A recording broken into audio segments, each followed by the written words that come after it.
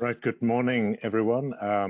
My name's Quentin Eichbaum. I'll be the moderator of the session today. I am the chair of the Global Health Humanities Working Group at the Consortium of Universities for Global Health.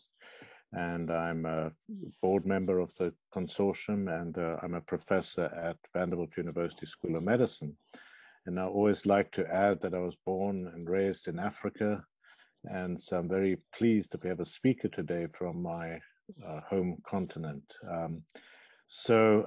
People will trickle in as we get going, but I like to start things as much as possible on time. And I will take us through the session. We have a little bit of flexibility here. And I'm going to show you the program quickly. We're going to start off, I'll just take you through the logistics. We're starting off with the keynote speaker, whom I'll introduce in a minute. Patrick Kabanda from Uganda will talk for about 30 minutes. Then we'll have a Q&A session of about 30 minutes. There's some flexibility there. And we should be about halfway through at that point. And then we're going to go into the breakout rooms. And Revathi Ravi will introduce the topics of the 4 breakout rooms, and we hope we get an even distribution of people in those rooms, and each of them will be facilitated by 1 or 2 people, whoever's around. And so the breakouts are basically, one is on indigenous knowledge or other ways of knowing. The second one is on historical anthropologic perspectives. How did we get here? The third one is what do we mean by decolonization? This is about definitions and epistemic issues in decolonization. And the fourth one is decolonizing the mind, based on the title of the book, well-known book by Ngugi wa Thiong'o, Cognitive versus Structural Decolonization. And that'll be about an hour, so we've got a lot of time for discussion. It may seem a long time, but we always run out of time at these discussions anyway. Then we'll open it up, everyone comes back, and we have an open discussion, and then we plot a path forward after that, what we want to do. And let me also add that this organization of the satellite came from 3 different directions, both from the Global Health Humanities Working Group and from the Board of Directors Decolonization Subcommittee, and a couple of subcommittees that have been convened some months ago, and then from another group of people who are very interested in the topic. As you all know, it's a topic of enormous interest currently. There are a lot of debates about how it can be done, whether the wording is right. So it's very, very controversial, and you'll notice quite a few topics under this title at the conference. So I'm going to start off after that, and I'd like to ask you, as Patrick speaks, put questions in the chat, but and we'll monitor those, but also, and you may much prefer that, because this is Zoom, you can talk either without your video on or with your video on, whichever suits you better. May be easier for you to do the questions directly through voice, but if you prefer, just put them in the chat and we'll try to monitor from there as well.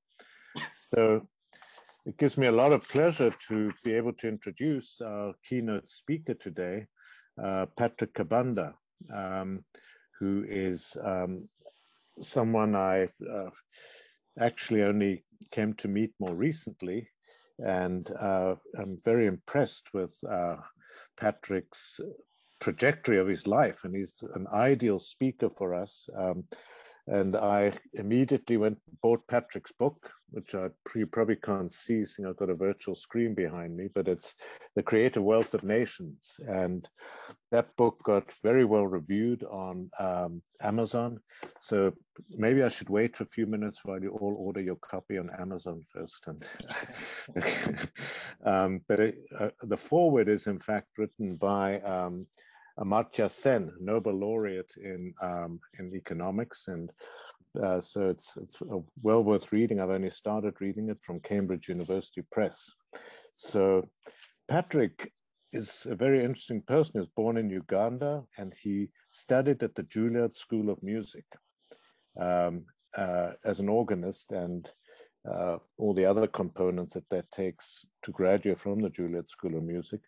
And he's also a graduate of the Fletcher International Affairs School in Boston at Tufts University. He received the Juilliard School's William Schumann Prize for Outstanding Achievement in Leadership in Music in 2003.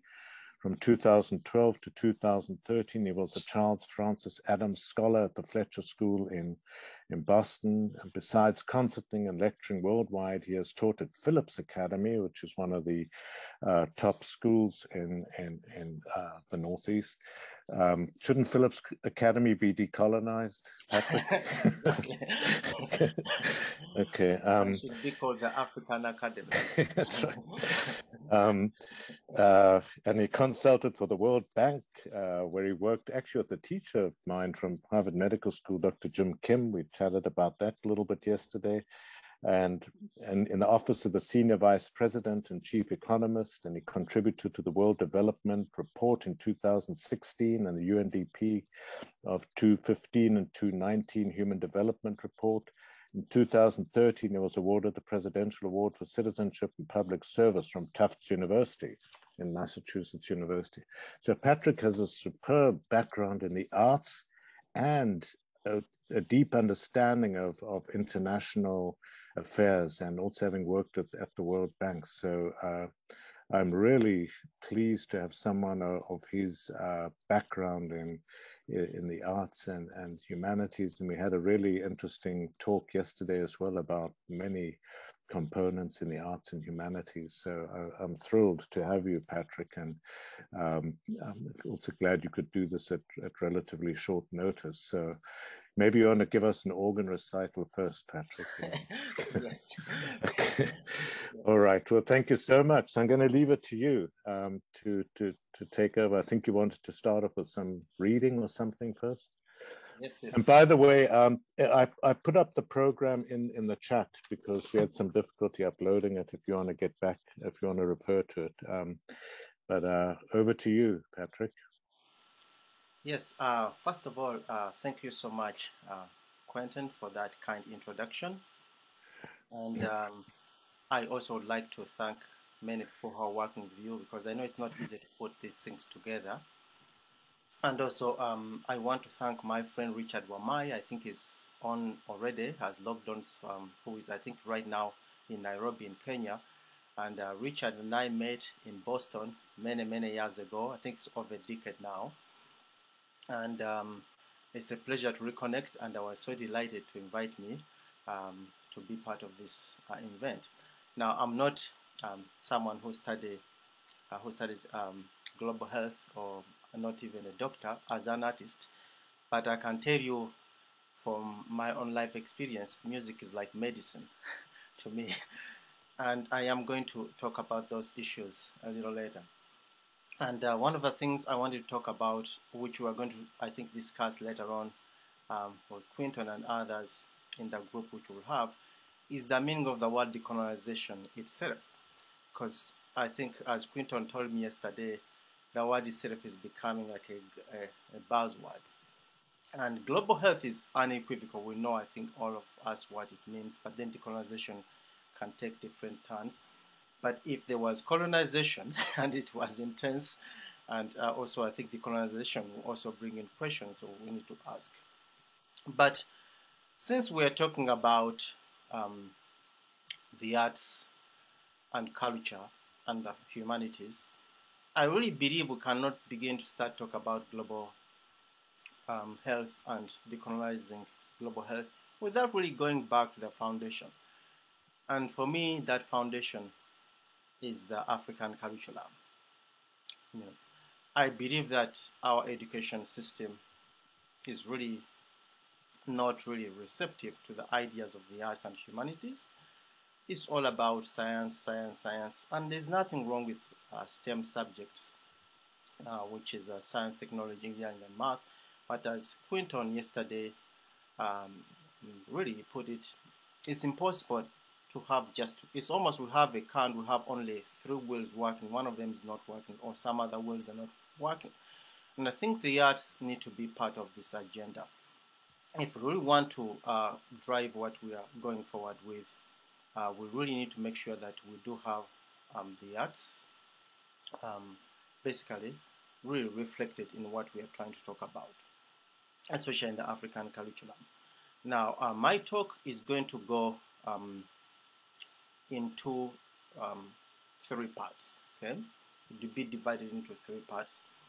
In the first part, I'm going to talk about the arts as a form of innovation, and I'm going to use an example of a professor from Stanford to try to show how the arts can actually be part of an innovation system and helping us to innovate new ways how to deliver global health.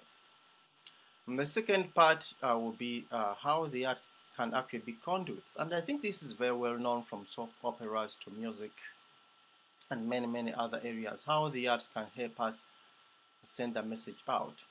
And I believe that, you can have all the statistics you can have, and you can have all the science, but if you can't connect to people, as we're really seeing here in this COVID situation, where some people just refuse to take vaccines because they don't have that trust, or they are afraid for whatever reason. So that means that the data by itself cannot really help us if we can't really emotionally connect with people. And the arts can really quite be wonderful in helping us reach there. And then the third part will be how the arts themselves are like the material of mental health or health. And I think that that's an area which should also be taken now more seriously, partly because the arts can help us be aware of our surroundings, especially in this age of COVID right now. Mental health, I think, is going to be another big issue, which we really need to be paying attention to. And I believe that if we don't pay attention to mental health, we are going to lose out. And if you think that the world doesn't have enough doctors in the real world, what about psychiatrists? We don't have enough. And I think in places like Africa, this is something we really need because we have the arts as part of our lives. But to start off with the very first part of innovation, I want to read this excerpt. Actually, Quinton, I'm going to share the screen. And Quinton, please, would you read that excerpt for us? And it's this gentleman I was talking about, Thomas Sadoff, who won the Nobel Prize in Medicine in 2013. And this is an excerpt from his lecture. Okay. I think it's excerpt on bassoon influence. Yes. I had been interested in many different subjects in high school. In fact, all subjects except for sports, which I found primitive. Now, ironic to me, as I have become addicted to regular exercise. Early on, I became fascinated by classical music. After unsuccessful attempts at playing the violin, I gave this instrument up to the delight of everyone around me who had to listen to me trying. However, I then decided to learn to play bassoon, which I pursued with a vengeance, motivated by a wonderful teacher, Herbert Tauscher, who was the solo bassoonist at the local opera house, and who probably taught me more about life than most of my other teachers. I credit my musical education with my dual appreciation for discipline and hard work on the one hand, and for creativity on the other. I think trying to be marginally successful in learning how to be a musician taught me how to be a scientist. There's no creativity if one does not master the subject and pay exquisite attention to the details. But there's also no creativity if one cannot transcend the details and the common interpretation of such details, and use one's mastery of the subject like an instrument to develop new ideas. Thomas Sadoff, Professor, Stanford School of Medicine, biochemist known for the study of synaptic transmission. Yes, sir. Thank you, Quentin. So we can replace the words violin there with like African tube fiddle and maybe bassoon, the African flute, and classical music with African music. And we will probably arrive at the same conclusion because me, myself, I have seen the same process in the work I do. My book, some of the examples I share, show how the arts really can emancipate our imagination. And one of the things I recently said is that given that we now don't have perfect information, and that we are trying to really navigate waters, places which we have not been going, especially with COVID and medicine, we really need minds which can be flexible and creative. And it cannot be a standard framework as many of us grew up with. Now, one thing I'll tell you is that when you're talking of decolonizing our minds, one of the things I wanted to actually play this excerpt, I believe we all came from Africa. And I think this gentleman, Mr. Surov, I think his great ancestors all came from Africa anyway. But what has happened is that, at least when I was in school, you will be beaten to speak Swahili on campus. You will be beaten to speak Luganda on campus. You have to speak English, okay? Because that was the system which, was thought that we should be learning from or learning in to try to prepare us for jobs. But what I'll tell you, I think really has been now being investigated, the education system which was exported to Africa, which we are normally following, I think has to do with trying to prepare us to become civil servants. Or even we can even become medical doctors of some sort. But it's nothing to do with like, how can I be creative and think outside the box? Now, what if Mr. Sudov was some student in Kenya who was beaten for speaking his language or playing the African tube fiddle or African flute, because this is not going to take this person somewhere? We probably will not have his work.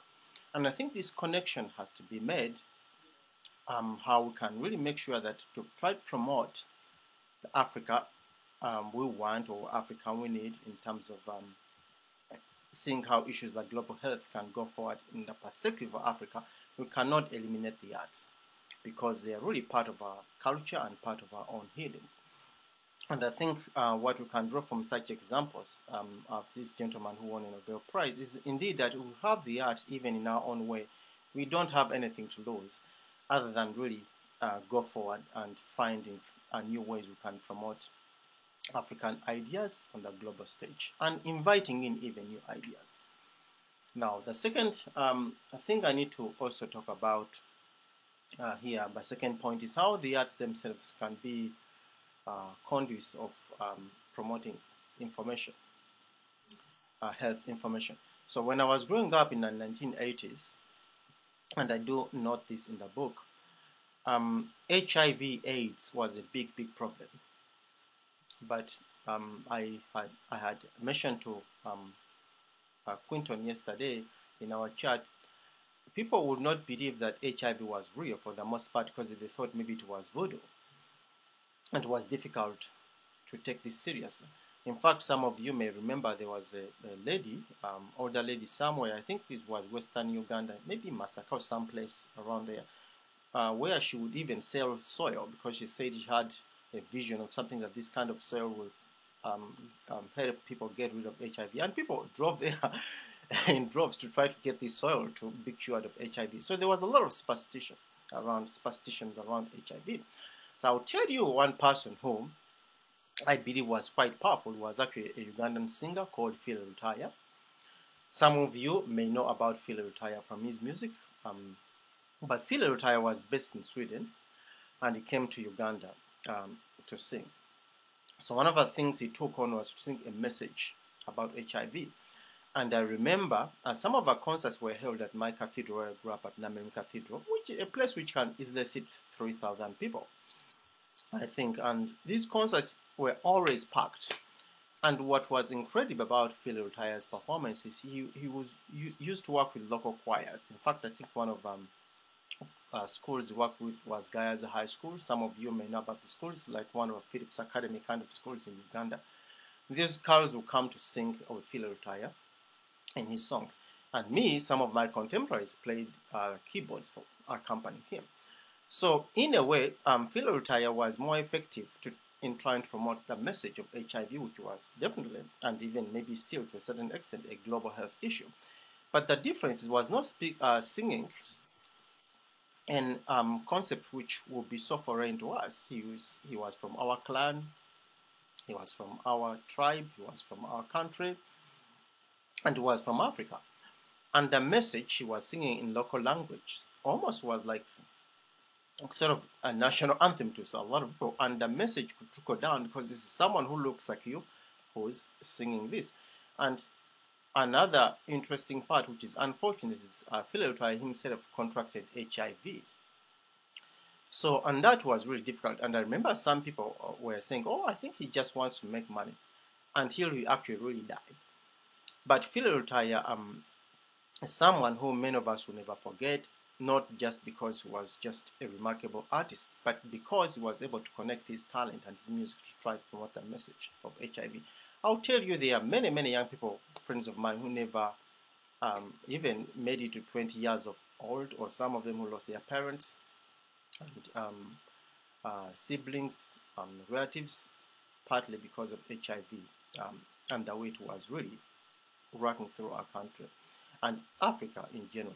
But I think that this is another thing where the arts can be very powerful. And I think in terms of soap operas, this has been documented in parts of West Africa quite heavily. And I think maybe some in South Africa, some of these concepts are really quite well understood. But then another part I want to talk about, and which will be my last part to discuss here, is how the arts themselves can be health in terms of mental health. And this is, I talk about this in my book, I think in chapter 8, where I believe, and this is not me just believing, I think it's true, that you cannot have health without wealth. And I think, as Ralph Waldo Emerson said, that the first wealth is health. Okay, we really cannot do much without being healthy. And if anything, this COVID-19 situation has shown us that. Now, putting in a little bit of economics and context here. Some of you may know, for example, a few weeks ago, it was said that the American economy was growing so fast. I think it's the best it's grown in the last 40 years. And of course, there's inflation. But as you know, politicians, this is very good news to try to say, look at how the economy is growing on such an impressive pace. And we have to be thankful for many people who still can have their jobs and for people to still make a living when the economy is doing well. But we have to also acknowledge that it's not enough. Are we going to say that we are satisfied because the economy has grown so fast? Okay, we have inflation, but at least the economy is growing when COVID is still really making life miserable. All of us cannot really be comfortable to do the things we used to do when we did not have COVID. So I think that by putting health first, we can really achieve a lot of things in terms of even economic well-being and other aspects of well-being. And Quinton, I'm going to share another part another screen where I would like you to also read an excerpt. And this is in connection to the African arts and healing.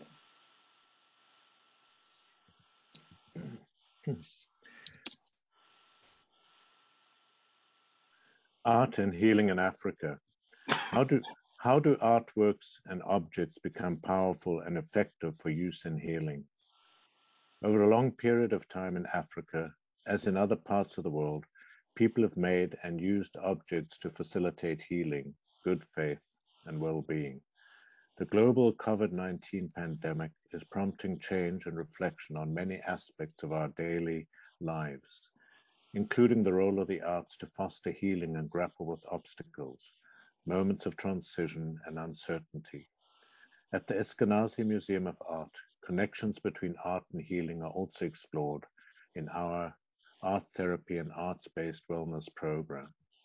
Artistic practices associated with healing in Africa draw upon a large range of objects, including amulets, staffs, sculptures that once held medicinal packs, and divination objects. This essay shares some of the extraordinary ways that the artists and healers from different societies in Africa have used such items since the 18th century. It brings together 10 objects of the Eskenazi Museum of Art's collection to explore the relationship between art and healing through connections to powerful materials, belief systems, and divination practices. Although we do not know the names of the individuals who made these objects, they likely held important roles in their communities. Collections specialist Emma Felsi explains why we don't often know these artist names in this essay. Do you want me to carry on? Yeah. Just have one example of that necklace. I think we will okay. stop there. Yeah. Materials can be powerful tools in healing. This gold necklace with an amulet case from Somalia, 18th century, illustrates the combined power of materials, actions, and proximity to the body to foster good health. It features an oval-shaped case that could hold paper inscribed with verses from the Quran that, when worn close to the skin, act as a healing amulet. In parts of West Africa that practice Islam, such links between Quranic text and the body appear through wearing clothing inscribed with Arabic text and drinking water that is washed over writing boards filled with verses from the Quran. The museum also holds pages of Quran manuscripts from the Islamic world, including this leaf from a Quran written in CUGH script from the 19th centuries. Yes, that's good. So thank you so much. Okay. Okay. Yeah, Quentin. So I think that, and I'm glad that museum at Indiana University really has that collection, and this collection, I hope, also should be things we should have exhibitions like this in Africa itself, because sometimes actually you can easily find these materials in these countries for various reasons than back home. But that spoke to me partly because for me, for example, music was a form of mental health, and that's why I struggled. I talk in the book how I grew up in two worlds. On the one world, I was so poor materially, and that even sometimes go to dumpsters to eat. But on the other hand, I was also rich. Okay? Because I grew up in one of the best musical settings. The palace was right around. If you want to hear drums, if you want to hear languages, music of sorts, I was surrounded by all this. And what we always miss is that how this kind of wealth, which is not measured in material terms, can actually be powerful. Because otherwise, if my mind would blow up because of poverty, I would not be able to achieve anything. But I think with music, I had something to hold on to. Now, some of you may have heard of what's happening in Rwanda in terms of the economic progress they've made, and Rwanda is a very big story around the world because of economic issues, at least progress they've made. But as many of you remember, Rwanda has a huge scar, which is the genocide. And when I was researching my book, I landed on this group called Ngoma Sha, which I talk about, of female drummers who decided to form a drumming group. First of all, I think they say that when a long time ago, women were not even allowed to touch a drum in Rwanda. But these women want to get this drum, start this troupe to dance and drum, and partly because it was a healing process for them. Now, it's very easy to see in some of the circles we go to, some of us, like, oh, but if you can have nice roads and have big buildings. But as someone I quoted says, you can easily build a building, construct a building or repair a building, but how do you build a person? I think these ladies get the drum, and you can do a research about them. You can find out more information about them to try to help them with their healing. Because some of the things they went to, my visit in Rwanda, I remember some years ago, was very traumatic, going to that museum of genocide to see the instruments or how they really use machetes to cut people. It's quite difficult to bear. But I think some of these ladies lost either their husbands or children, or they are raped. And how do they really heal? So I think by drumming, that helps them. It's like catharsis to try to get them to improve their lives through something they really can do themselves, and be in a community where they can find healing with each other through drumming. But also the gender dimension here is basically interesting, because a lot of women, many of us, it should be clear and we should know this is unequivocal. They actually suffer more in issues like wars and things like that. So having that there is a group of women who are also trying to promote their own awareness through what they are doing, not some kind of intervention from Europe, but from their culture to try to heal themselves, is quite important to understand how the arts can promote global health equity. And then the other thing which I'm fascinated with my interests, I love architecture. And this comes to mind partly because the 2022 Pritzker Prize in Architecture, this is the highest prize in architecture, went to someone from West Africa who I have been following his work for some time. I admire his work greatly, and it's Francis Carey. And Francis Carey really has done a remarkable job. So he got this prize, I think, a few weeks ago, and I saw this story in the New York Times, and I'm quite delighted about this. But as some of you may know, African architecture is not really something which is taken seriously. We need to take it more seriously. But architecture can be healing because, as one article from a website called Rethinking the Future says, the concept of designing architecture spaces by considering natural factors like sound, light, color, smell, and pleasant views certainly connect to human senses and proves to show more ability in the physical and psychological healing of patients. Architecture spaces directly affect human emotions in a way that pleasant architecture setups in the natural process of healing. So I think even as we build the architecture of the global consortium in terms of promoting global health equity and inclusiveness, I think architecture, music, poetry, and all these words we talk about as trying to be decolonizing or inclusive can go together if with science to promote a more inclusive and equitable world in terms of public health. And I want to thank you so much for having me, giving me this opportunity to speak with you, and I look forward to the questions you may have. Thank you.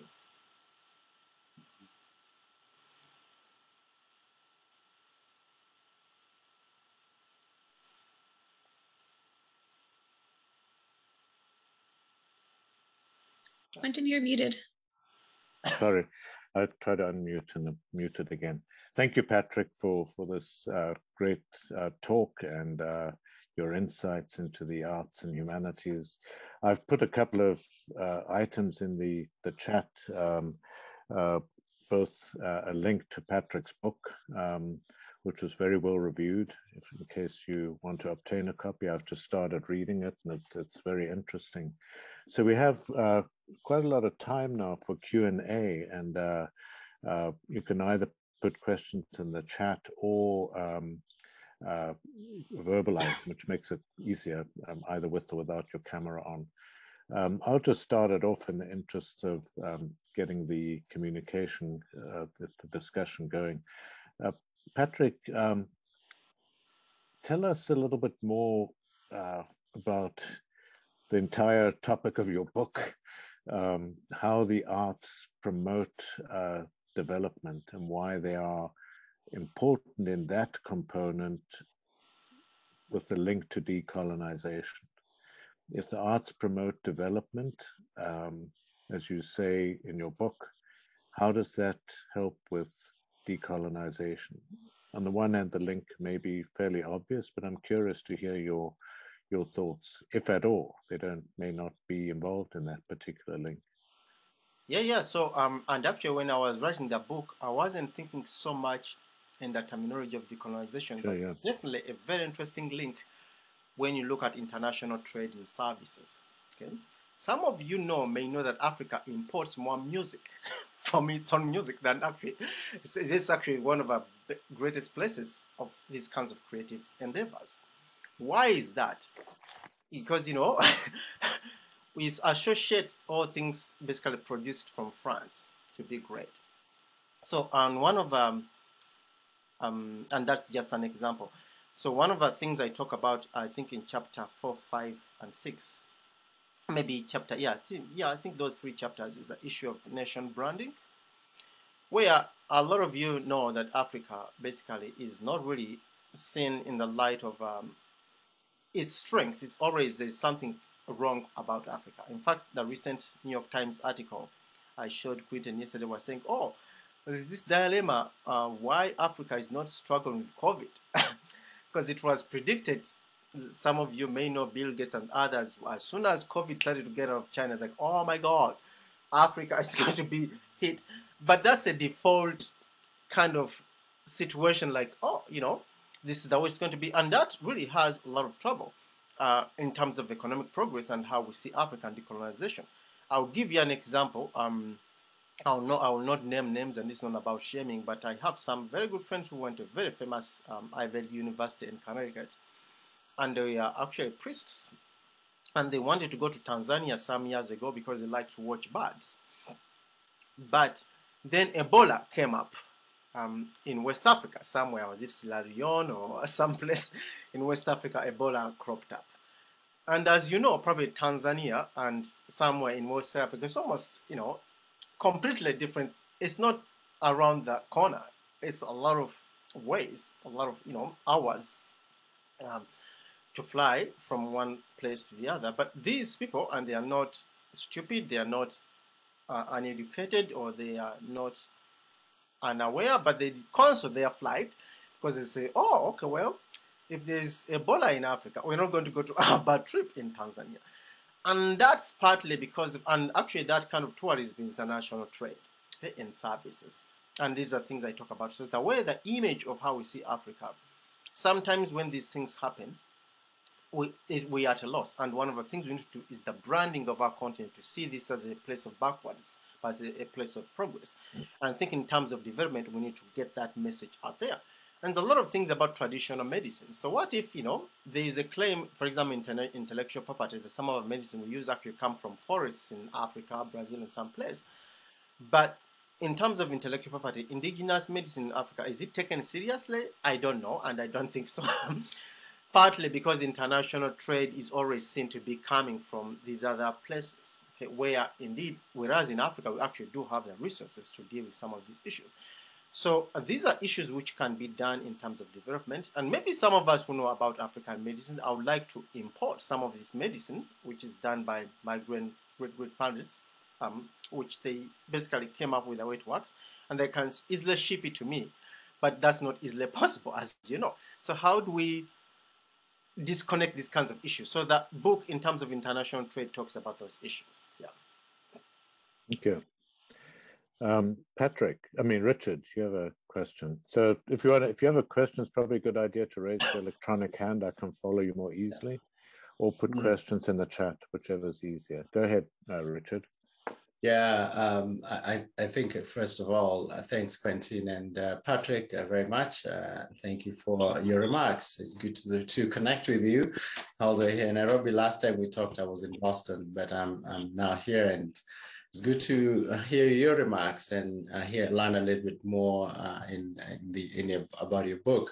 I was just thinking as you were speaking, and in a follow-up with the question from Quentin, a bit more from your perspective, your book, The Cultural Wealth of Nations. To me, the title speaks to the importance of valuing cultural and arts and cultural art, music, and in whatever form it comes, and that whenever we do GDP calculation and estimation, we don't take those cultural artifacts into account. And so in that case, and of course, World Bank uses a ranking system for GDP per capita and so on and so forth. So I'm curious whether there's a way you can think of, oh well, could you do a ranking across countries of how wealthy they are with their cultural art? And then secondly, there has been historically a lot of art expropriation from the African continent during the period of colonization, and probably even beyond that. Do you, engage in discussions about how can we get these cultural appropriated art back into the continent? There's no, it's almost humiliating to go to London, London Museum, and then see artifacts from Africa in this museum in London, and that should belong where it came from. So you can speak about that, and maybe as a process of decolonizing, bringing back all of the appropriated art back into the continent.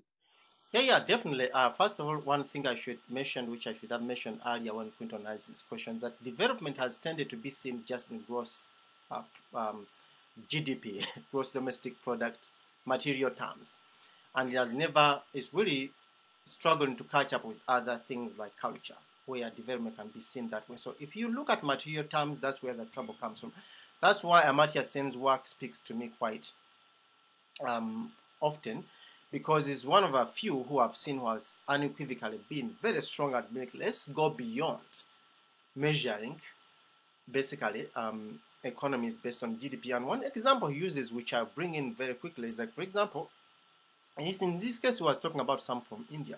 Someone from India could be very poor, and this can be me, because I can relate to that materially.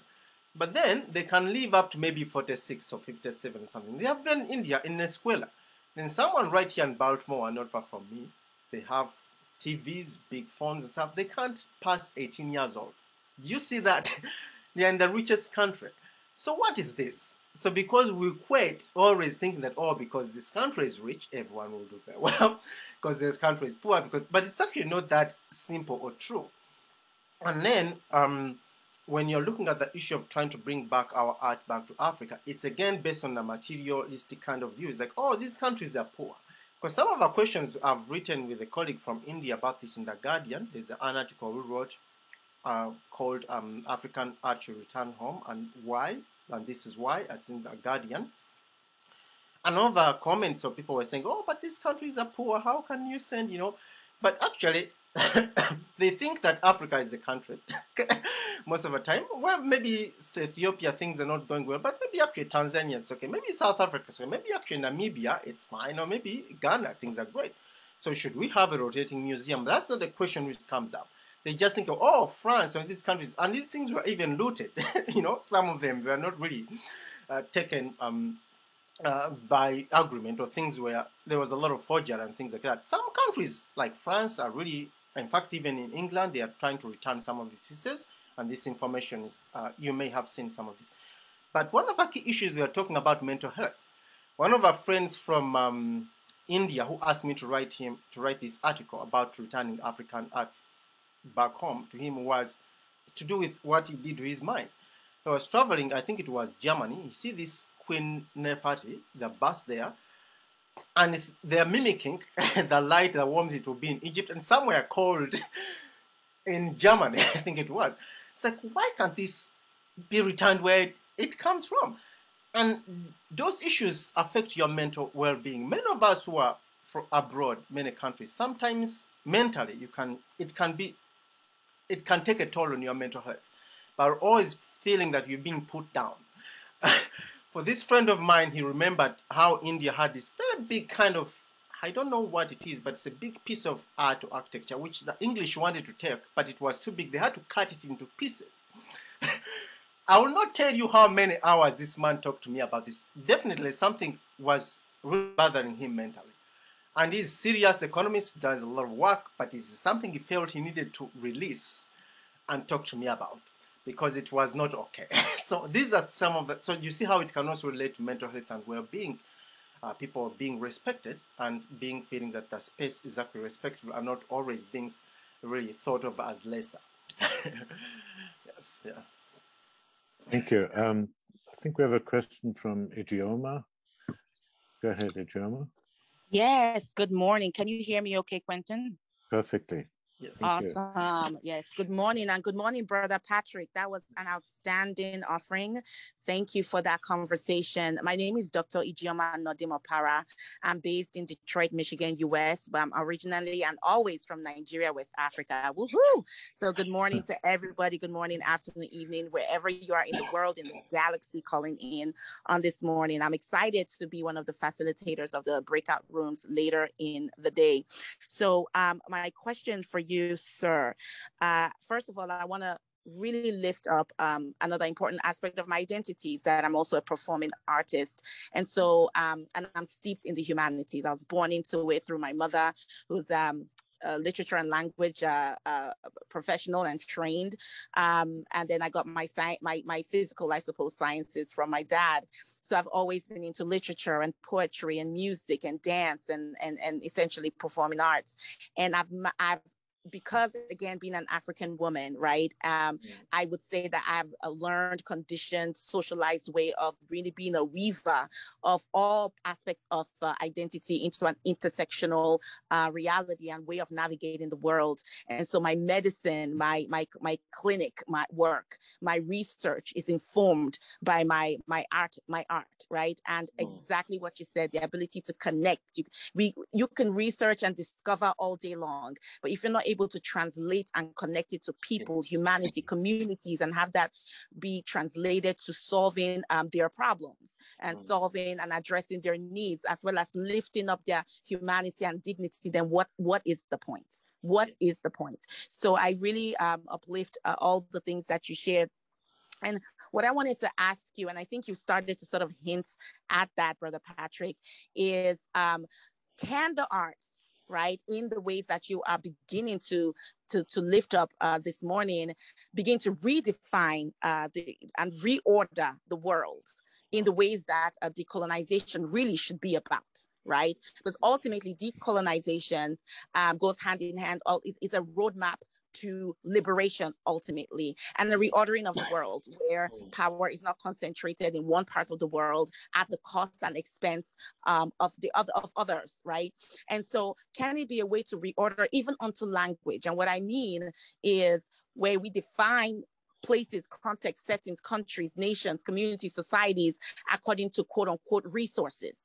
And it's like, what resources are we referring to, right? Usually it's income or economic resources. So that's why we say high income country, low income country, middle income country. But what if, as your book says, if we redefine what wealth and resource is according to culture, then we are referring to different parts of the world as high resource and low resource, isn't it? And what would that mean, therefore, for the ways that we begin to language and conceptualize the world, and we begin to reorganize the allotment of resources, we begin to reorganize policies along trade, organize processes along engagement. What would that mean? What could that mean? So I want to imagine a little with you, my brother, and what your thoughts are. If we began to really count art and culture as wealth, what would that mean for the ways that we organize and think about the world order today? Yes, thank you, Dr. Opara, for that question. As you said, from Nigeria. Nigeria actually shows up a lot in my book because of Nollywood. And I think chapter 4, 5, 6, and partly China Achebe is a big influence of my work. So I definitely applaud. Some of the smartest people I know in the world are from Nigeria. So, and actually great inspirational writers also I know of Nigeria. So it's a great country. And that's why sometimes when people ask me where I'm from, I'm like, oh, if I'm not from Nigeria, maybe I should say I'm from Wakanda, because it's closer to Uganda and it rhymes with Kabanda. But indeed, if we go, and actually this will also go to Richard Wamai's question. Yes, if we go to try to populate countries by their cultural wealth, Africa will come up so high. Tell me how many writers who are from the non-Western world who have made a huge influence in the world. If you take out Nigeria, for example, what are you going to be left with? Okay. If we take out Professor, I think the professor from Kenya, I have his book, Ngugi Yonga. Yes, I have his son's book here. I mean, those people, the intellectual contribution, you never, the gentleman who recently won a Nobel Prize, I actually was ashamed myself. I never knew who he was, the Tanzanian gentleman who writes. You could only tell the profound work he's done through the people who knew who he was and the reviews they were talking about his work. And what is surprised, talking of decolonization, everyone was shocked. Bookstores was running to get his books and people trying to translate them because he was neglected. And I'm not going to basically conclude or think that I know the answer, but I think it could be like his background. People were not taking his subject seriously. Partly maybe he comes from this place where, no one ever, there's a tendency of not taking people seriously. So one could argue that. But we need to, so if we take culture as the standard, of course, Africa is going to do very well. No wonder, I mean, as at least from what we know, all of us came from Africa. And the diversity of Africa, I'll tell you, okay, in Uganda, Congolese music has been very, very influential. But a little I've traveled. You go to South Africa, what it has, and actually, if you even look at nature, I didn't talk a lot about landscape architecture, but if nature itself is wealth, you go to a place like South Africa and like, no wonder when the Europeans came, they didn't want to go back. Because the wealth, in terms of the way it looks, it's a beauty in talk about the music and the art. When you go to Zimbabwe, go to Kenya, I mean, go to Namibia, go to Egypt, go to Ghana, go to Nigeria, to Sierra Leone, go to the Congo, go to Sudan. Basically, we have, in fact, some of you maybe have also known this. Recently, I discovered last year, writing a chapter for a World Bank book with someone, that actually Sudan has the largest collection of pyramids. That's something I never knew. Because there's a tendency to think that, oh, they're always fighting as a dictator. And we look at the cultural wealth, that country is on the top of many things. So I think there's a need to go that, and me myself, and actually this will go on to try to also answer more on Richard's question. I've tried to produce something called a culture trade index, but that was a numerical index in the template of a World Bank kind of areas, like GDP, where we can say, okay, well, Kenya makes such and such $1 million from selling music to India or from exporting music across the world. And we just realized that actually Nigeria or Sudan has the largest collection of music students who come from abroad. Okay, and South Africa is the largest exporter of African fine arts. Okay, so things like this we can, and we're trying to see how do we get. Now we know, for example, I'll tell you that France is the largest consumer of music from West Africa, and I think maybe because of French connection, some of these countries were decolonized. And we know that because people talk about it. But I know probably Pandora, Spotify, all these places may know a little bit of this because of how people are downloading music and how they are getting it from the internet. But that's not a culture kind of index which will be like, okay, how can we? I don't even it's even possible. It's like almost, how do you measure the value of a human being? It's impossible to know that. We put, economists aside, but it's not possible to do that. So I think it's something which really, it should just make us proud that we have a lot to offer. Yes. Thank you. I think Gurpreet Kaur Rana, if I've pronounced your name correctly, go ahead. Go ahead with you may be muted. Yeah. Yes, hello. My name is Gurpreet Kaur Rana. I'm at University of Michigan, Ann Arbor. And I am a global health librarian. I come by way of Canada of Indian heritage. Yes. And so Patrick, I was very intrigued when you were talking about Indian colonialism. And it just reminded me of something. When I was a teenager, I had the opportunity to go to England. And some family took me to see the crown jewels. Yes. And as I was going through and saying, these belong to Africa, these belong to India, these, and so it was interesting to me now when I think of the artifacts and art of a colonized countries becoming part of the cultural and power dynamics of the colonizer. Yes. And I really don't know if I have a question, but the idea of if we connect colonialism to how we decolonize global health, and I know we are thinking about that in both mind and in action, but I'm very interested to know what you think about that idea of the power identity and the cultural identity of the colonizer being taken from artifacts and art of those that are colonized. Yeah. So thank you so much for that question, and I'll try to answer it maybe in a two-part or indirect way to get to I think what may be at least a sufficient answer, satisfactory. So I think this is the way we can look at it in terms of branding. Okay, so if I go to, I'm from India and I go to England, I've been told in my mind that, oh, you know, India is lesser than the UK because, look, even they were able to get their museum have our artifacts from home. They are more developed than us, okay? Of course, not even considering that chicken tikka masala has become the national food of India because English food is not. But there's this power dynamic, which is like, oh, okay. It's very, actually, there's even someone who did research in India on India itself, how that can also be manifested in how we think.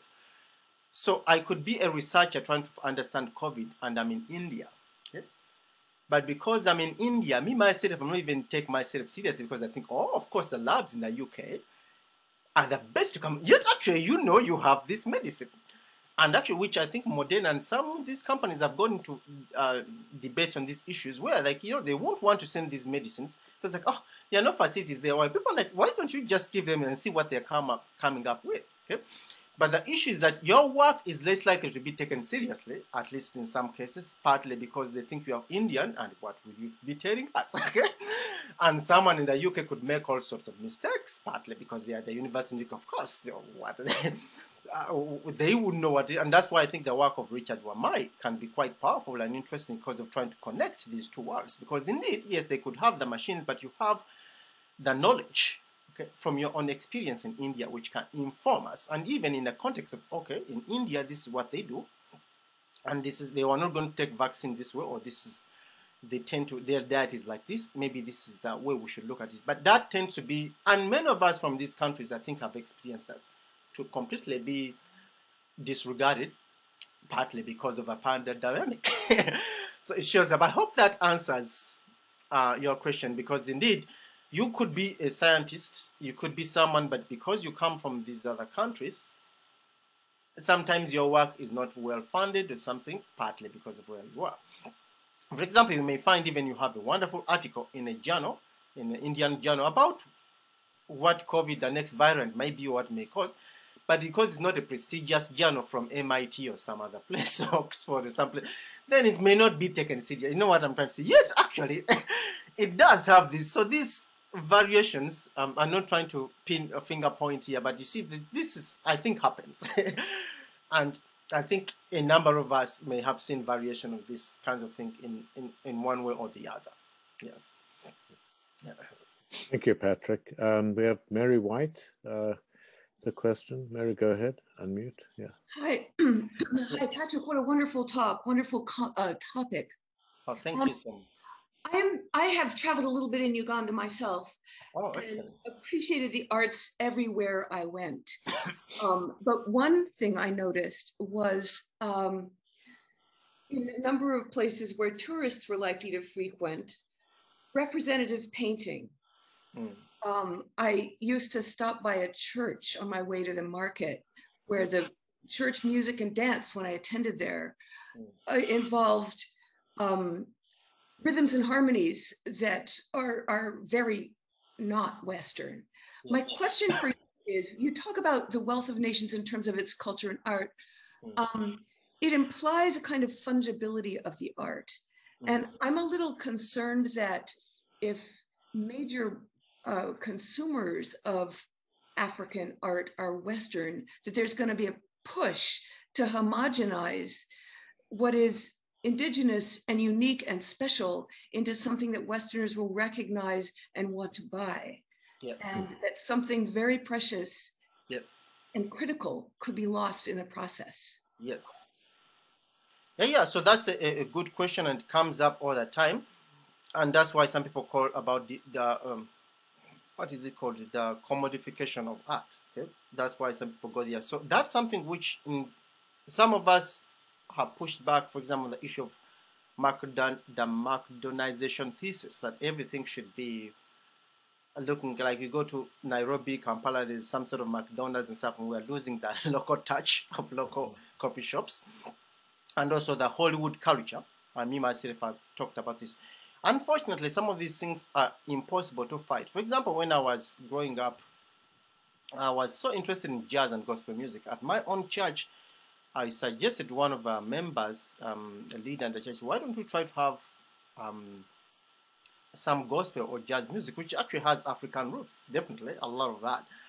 But the pushback was, so, no, we have to be like St. Paul's London, because this is the way it is. You see what I'm trying to say? So that has gone on, that's there. And no wonder, I think I talked about the curriculum, the way we think that we have to be trained as civil servants according to the British, and not the way we should emancipate our own thinking. So those kinds of things are inevitable.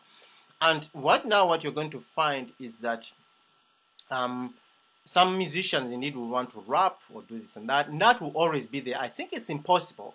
Cultural purity, if you may, it's impossible to, I think even Amartya Sen talks about this issue, that you can't really get, it's impossible to get rid of. For example, if you go to England, I think that chicken tikka masala may be as nice as that in real India. You may get a chance, but don't be surprised. There could be variations and it will be watered down, blah, blah, blah. I remember actually eating Chinese food as a student in New York. And I used to get it because it's cheap, and you buy one meal and you can eat it for 3 days. I went to Hong Kong for the first time in 2005. I'm not a vegetarian. My host was a vegetarian. I was given vegetarian food from Hong Kong. I would not believe the difference between what I knew in New York, because the watering down has happened so much. So indeed, when you try to cater for some tourists or things like that, things may be watered down, and that's something which we need to, the ministries of culture have to fight so much. Now, there will always be a lot of borrowing. For example, the word motor car. In my language, I was talking to someone about it the other day. It's really motor car, but in Uganda we adapted it and we use it in a different context. Okay, but so those kinds of things will always happen. But it's not right to be like, okay, even all our languages should be beaten to speak our languages at school. Yet we now know that, okay, speaking more language is good for you. Or we all have to paint like this. What's very funny, like Picasso was influenced by African art. And I'm not trying to say he should not be influenced by African art, but it would be sad to say like, oh, now if you don't paint like Picasso's way, then you can't make it, because he set the standard, although he himself was influenced by African art. So we need to try to see how do we promote our work. Even in economics analysis, just the pure economics, there's a way where people want to be something different. There will be people who want to buy something because it's truly authentically African and don't want a copycat. Okay? And it has happened in many occasions, and we need to safeguard that or promote it, and not always think that what happens from the West, so we need to cater for tourists, visitors from the West is great. In fact, that touches on the issue of cultural tourism I talk about. It's not right for people to go and start performing or dancing because that's what tourists want. It's very delicate. How do we balance it and trying to do things which are authentic? Yes, yeah. Thank you, Patrick, and thank you, Mary. Good question. I have a question, and I put a statement in the chat, which has always intrigued me, by American poet Mary Carr. If you ever doubted the power of poetry, we can put art in that word there, ask yourself why in any revolution poets or artists are often the first to be hauled out and shot, whether it's Spanish fascists murdering Garcia Lorca or Stalin killing Mandelstam. We poets may be crybabies and sissies, but our pens can become nuclear weapons. So the role of the arts in sustaining and maintaining democracies, I think, is a critical point, because the arts in many ways are about tolerance of ambiguity, uncertainty, and puzzlement, all the things that fascists don't like. And any democracy should be inherently inefficient at some level to contain all the different voices in a democracy. So the world is now in a precarious state, as we all know, in Eastern Europe. And I'm just curious, the title of your talk had equity, and your book is about development, but comment to me about as well about your thoughts on the arts in democracies. And I think I was telling you yesterday, you know, certainly we all know that Hitler banned jazz because it was too improvisational and he didn't want people to improvise. Yeah. Likewise, I visited Gabon some years ago, which is a dictatorship in Africa. There was only one tiny museum in the whole of Gabon with a few African sculptures, and you were not allowed to take any photos in there. the president felt too threatened by the arts. So the arts are a threat to authoritarian states. And I think it's something we need to keep in mind as well in terms of equity as well and democracy. Yes, you want me to comment on that? Yeah. I'm just curious. Yes, definitely. I don't know if this is appropriate to say here, but in Uganda, you know, one of our recent presidential candidates was a musician. Yeah. Okay, he's actually, I think, a young man, maybe in his 30s, and he was beaten, detained, but partly because of his music is what we had all this. And you know, many Ugandans are very young, so he had the message you could. And if things probably were fair, free and fair, it's not. We will not be surprised that he wins, okay? Because his music was carrying a message and his popularity. But as you see, he was not able to win. And being house arrested and things like this, and even I think his children had to be really sent out of our country. So we are going through this all the time. Indeed, many dictators try to suppress art. And what I know, for example, there's a gentleman here, I am forgetting his name, but has worked with Winton Marsalis, who actually said that jazz is democracy. Okay, and if was it Hitler who didn't like jazz because it was so improvisational? In that, if you play in a jazzing combo, this gentleman's thesis is like, you know, you listen to each other. I can't play against you, okay? And I don't know where you're going to pick it up. I just need to know how to go along. So there's a freedom of expression and trying to be able to all working together. If I try to dominate you in the ensemble, it will not come out. You know what I'm saying? So that kind of, even if I want to always be on top, I need to realize that, okay, we are going, we have to work together. And that's why sometimes it scares them. And poetry, language can be very powerful.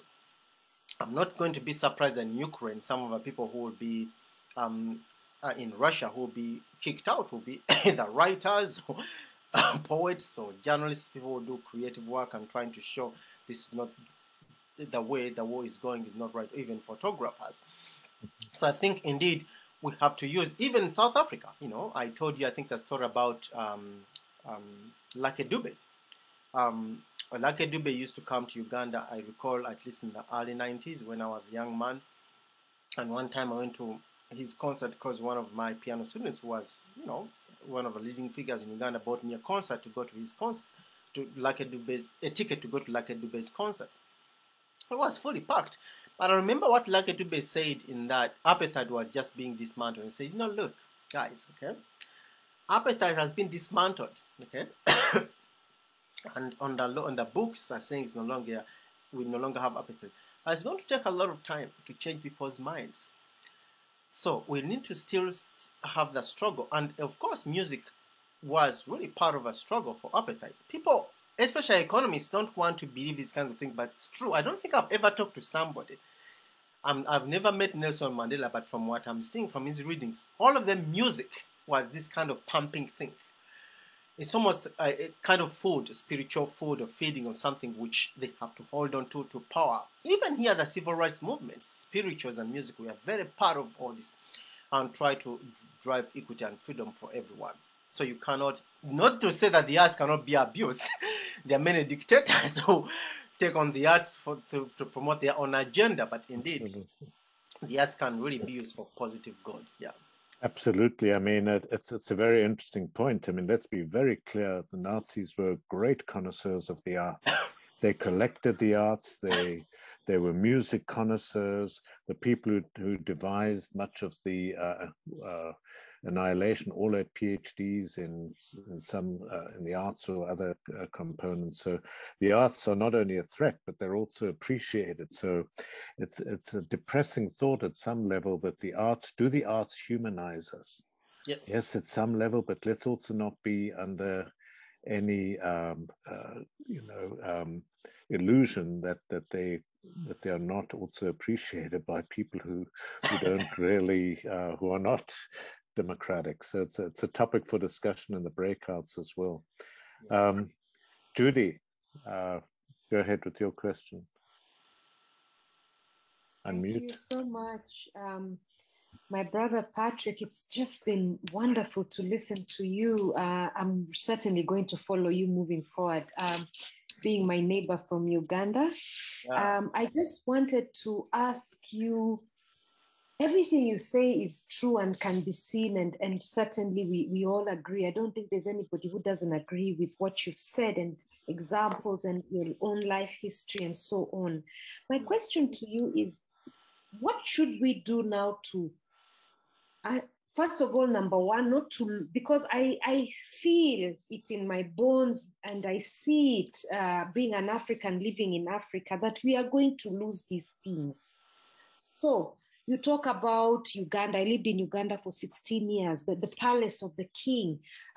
Countries like, I was just reading an article this morning that the Batwa in Uganda, who spread across the DRC and Kigali here, Uganda and Rwanda, been thrown out of the forest to make way to protect the gorillas, which I think is good because I love those gorillas.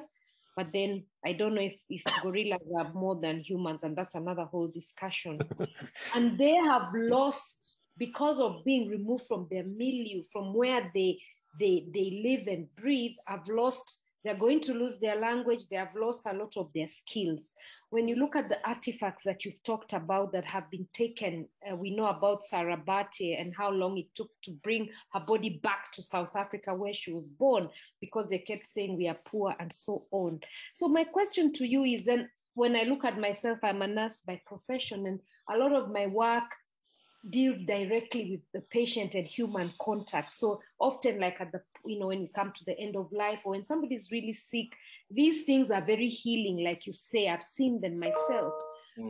What happens when our grandmothers who knew this tree and its medicinal value is going to die, and she has not passed that on, because we are all going to Boston University and are not interested in anything African, like you said correctly. How do we keep this, Patrick, I think is what I'm asking, that the music, the dance, the poetry, the knowledge is dying, Patrick. What are we going to do? How do we keep it in Africa? Our pyramids are dying, our artifacts are lost. The northern part of the world is certainly not interested in preserving this. And then the southern part, where we are ourselves, like you mentioned, the dictators and so on and so forth, are also certainly not interested. What do we do, my brother? Over. So I wish I had a very clear answer. But me, myself, I don't know. All I can say is that there are things we can do. First of all, starting again, going back to the education, the curriculum. And that's why I like to use that gentleman's beginning, the professor from Stanford, for two reasons. They are mostly instrumental, but they are powerful and useful, because many of us, even in Uganda, being a medical doctor, is a big deal. And then you win a Nobel Prize in medicine. It's even a great deal. And then actually being a professor at Stanford. So there is a lot in Africa. This is, I know Uganda, you go to Makerere, you're a doctor, you go to study. Oh my God, this is all great. But look at the thesis of this gentleman. Where did he get inspiration? Okay, from bassoon. I can imagine him, maybe he was me or somebody in Uganda. They will beat him. Things, I didn't say these things here, but I talk a little bit about where they will tell us, those who studied music, Makerere was music, dance, and drama. I didn't go to Makerere for many reasons. I failed actually all my classes, partly because I wanted to play music, and they were telling me to be in classes. I'm like, I can't. I'd rather spend 10 hours on the piano than being in class. But can you imagine, Makerere University used to be the so-called Harvard of Africa. Or actually, Harvard should be called was the Makerere of Africa, to change things around. But the music students there were called MDD, music, dance, and drama, Musiru Dalala, which means very, very stupid, if you can understand a little bit of Luganda. So what does that say? So even as soon as we studied Luganda, we all looked down upon. Meaning we are being spanked. And one of the things I think Nkoki or Thiongo talks about, do you know this cow, the skull of a cow? So if they caught you speaking Luganda on campus, they'll get this skull.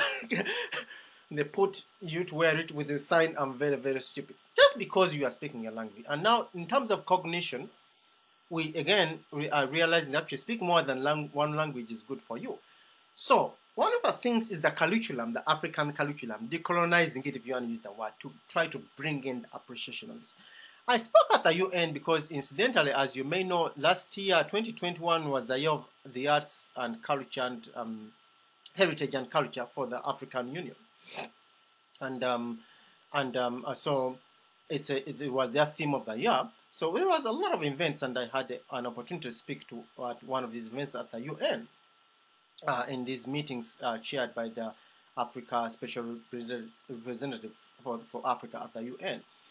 But basically, what is clear is that the discussion of decolonization still, again, is like, how do we get this done?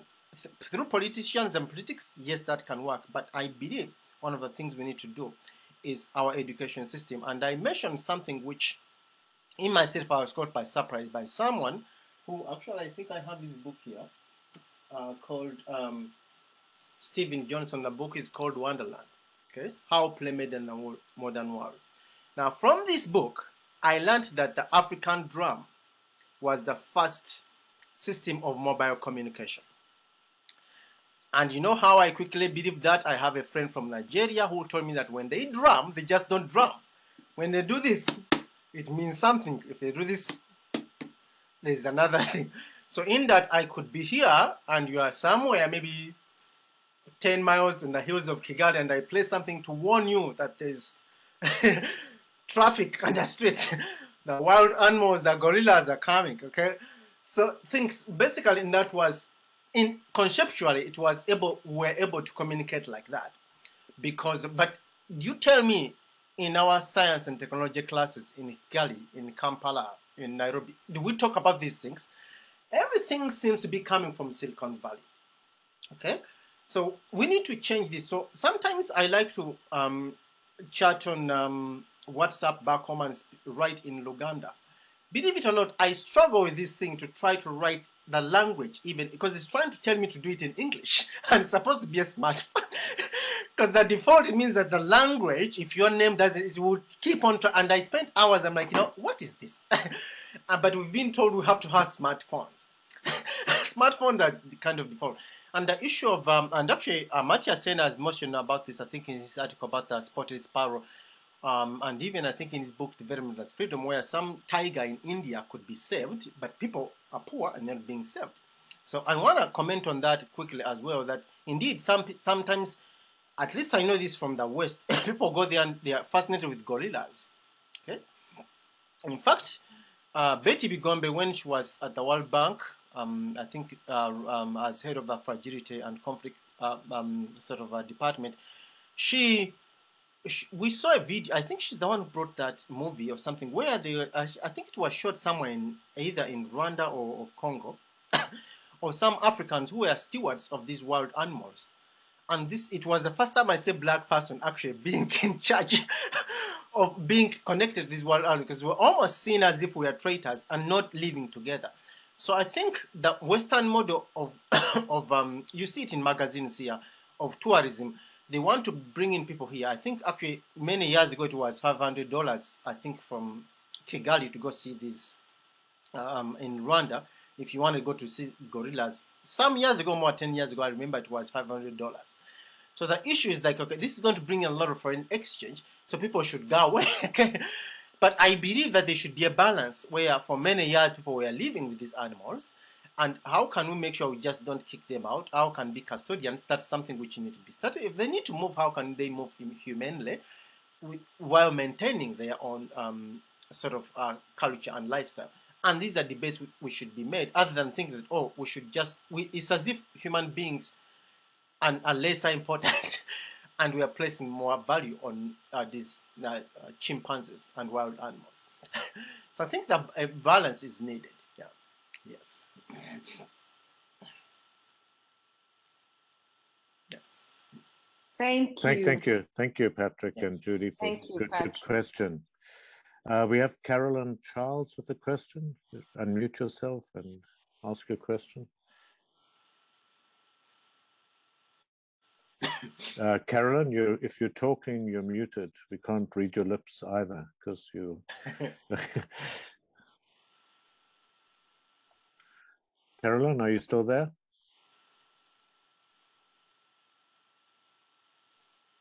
Okay. Maybe she's stepped away. We can't hear you. Perhaps you need to, your mute is on. It says she's connecting, yeah. Oh, reconnecting. Let's give her a minute. Any other questions while we wait for Carolyn? I've put some of your sources in the chat as well. We've got a couple more minutes before we break out into the. While we're waiting for Carolyn, I'll just interject here a bit, and then I have some comments. Here are the breakout rooms that we're going to go into. Please join them. The one will be indigenous knowledge, other ways of knowing, that Rosemary Jolly and Judy Cagnola will facilitate. The next one, historical anthropologic perspectives. How do we get there? Richard Wamai, and I think it was Mary White, correct me if I'm wrong. What do we mean by decolonization? These are the definitions and epistemic issues, Revathi Ravi and Ijeoma.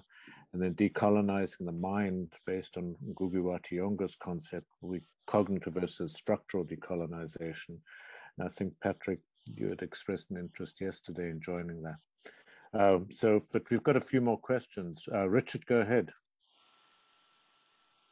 Yeah, thank you, Quentin. I was just curious listening to you, Patrick.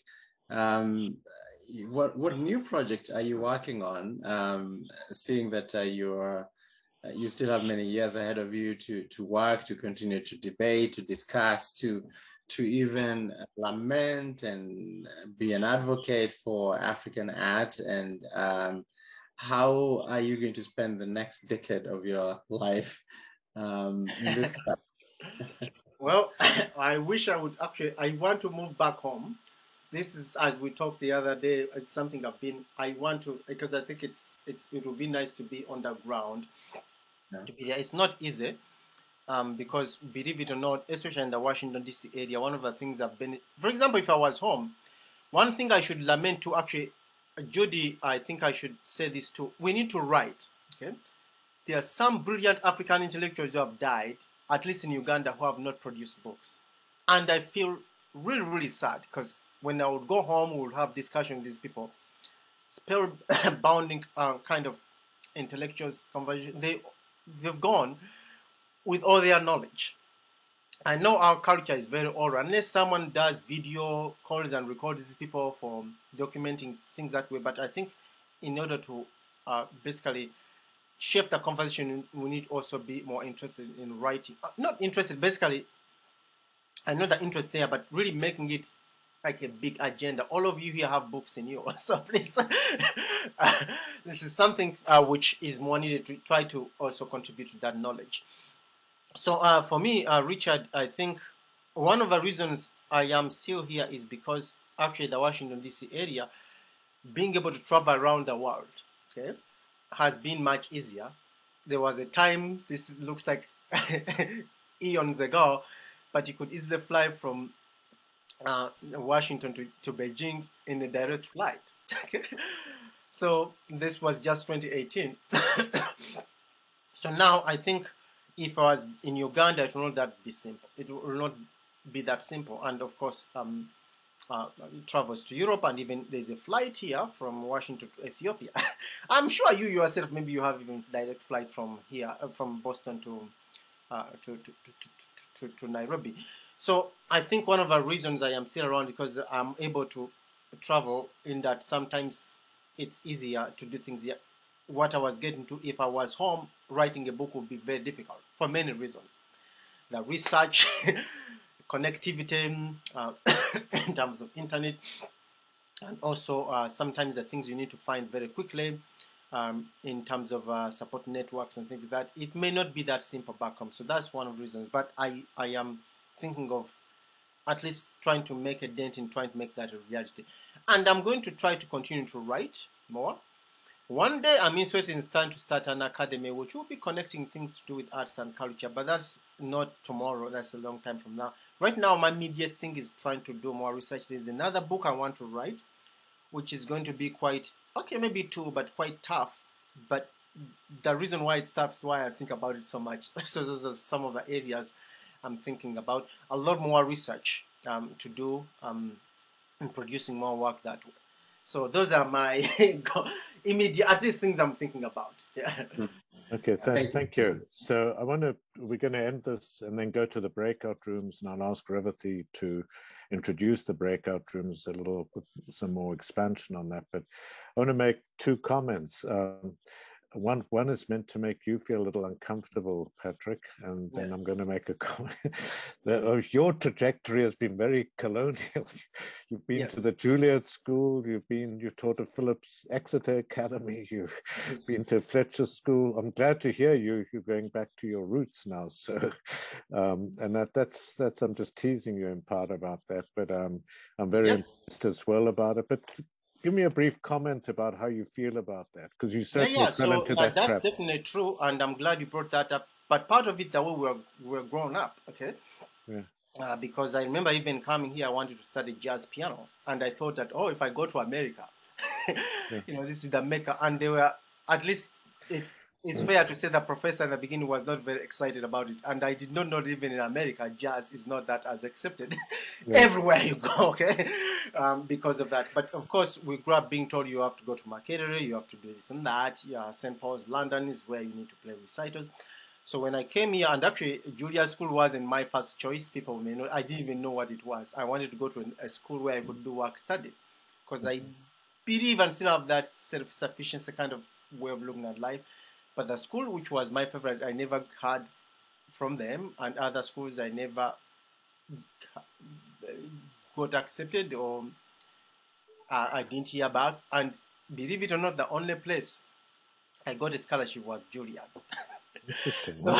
So as a poor African trying to make it, I ended up going to Juilliard, and that was great. And the great thing about Juilliard was this, is that I learned that in each school there are wonderful students and students who are not ready to be there.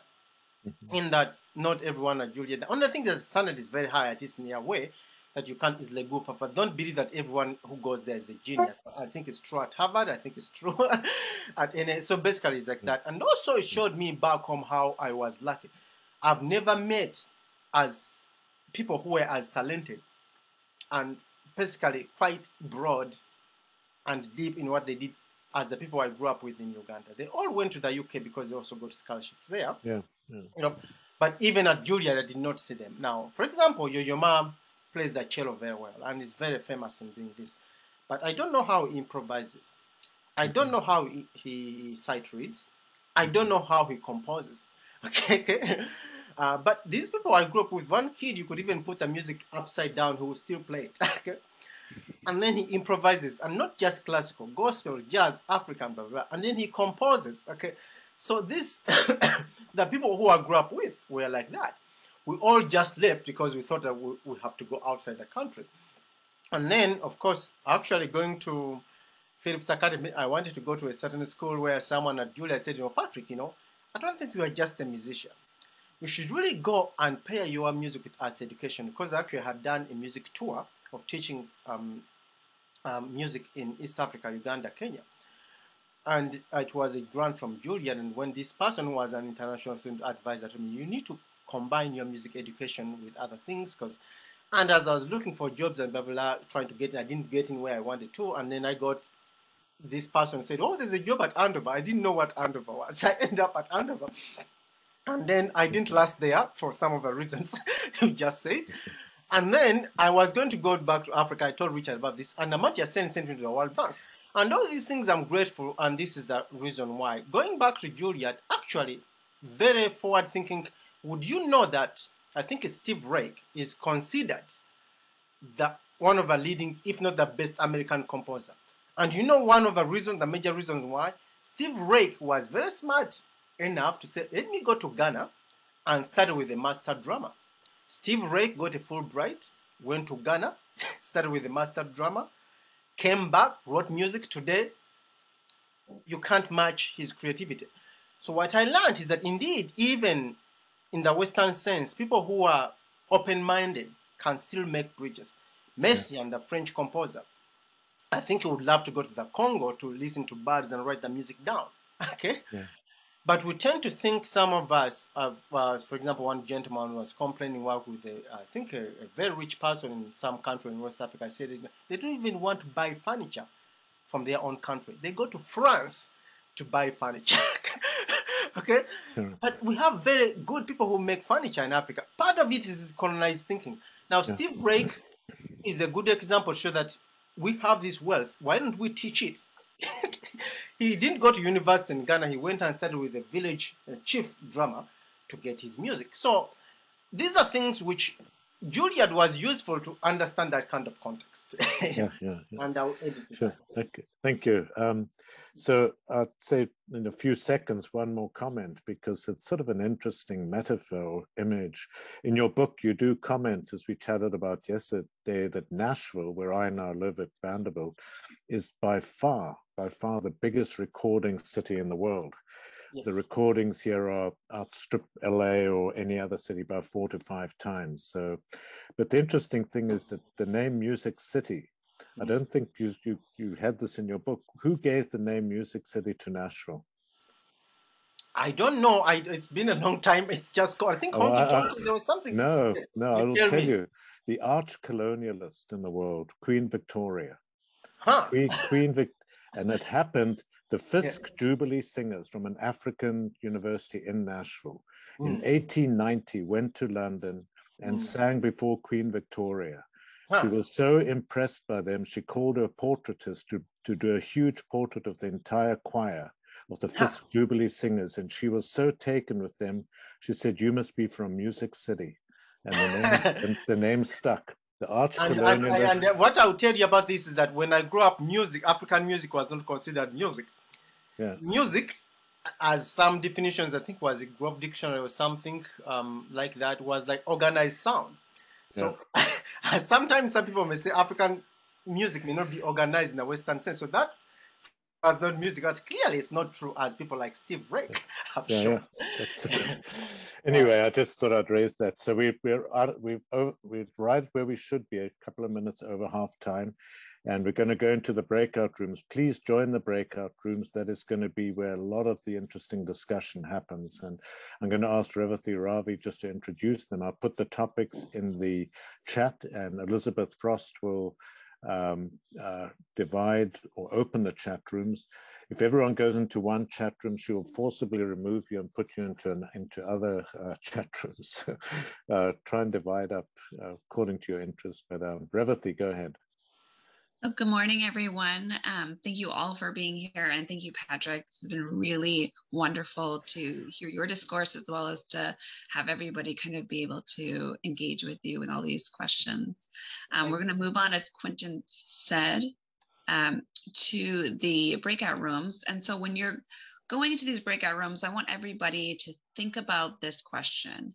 And the question that we are asking everyone to think about is, how do your arts, your history, your culture, philosophy, psychology, sociology, religion implicate the work of decolonization for the frontline global health worker?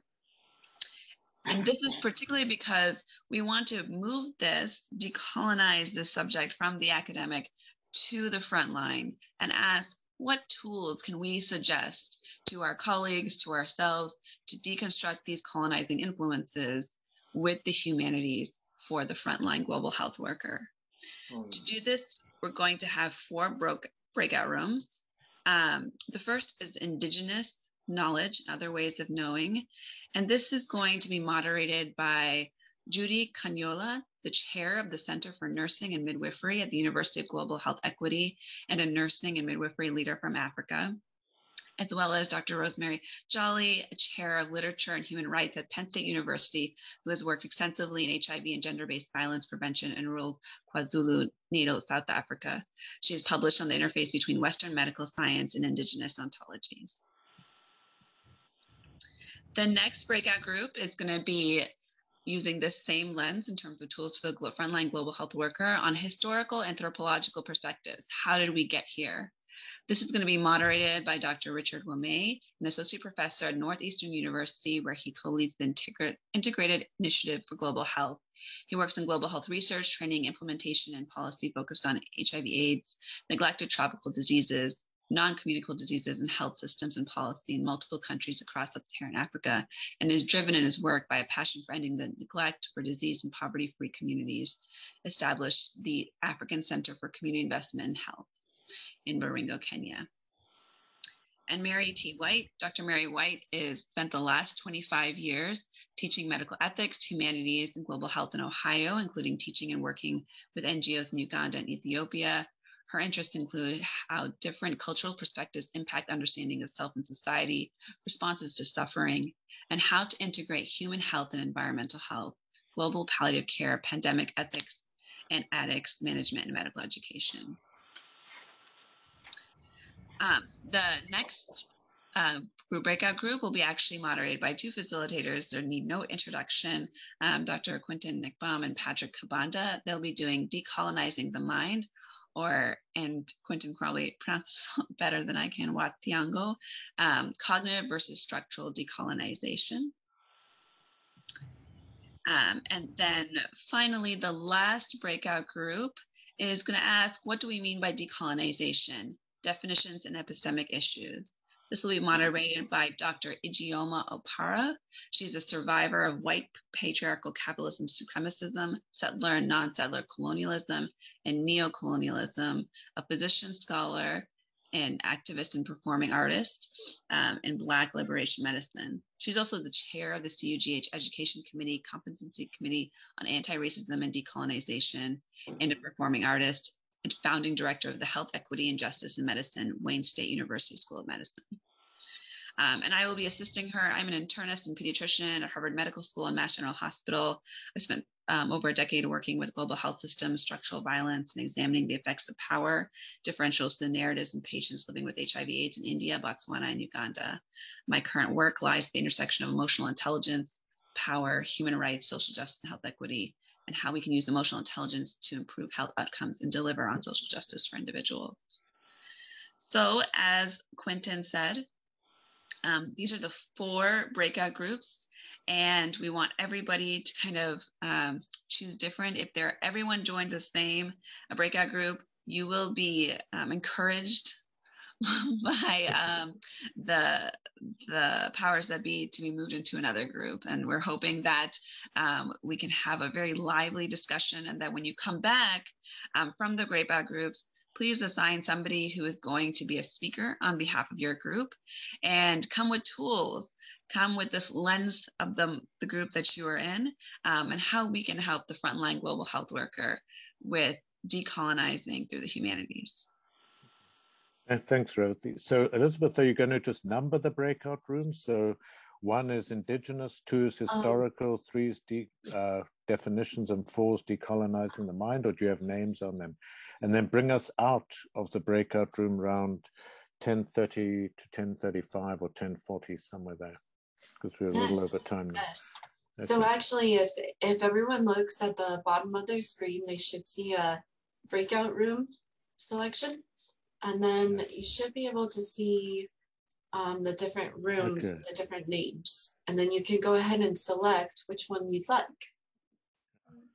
Well, I think we have like 15 minutes. We can maybe go over a few minutes, but they're very rich discussions, and they were so, never have enough time for this.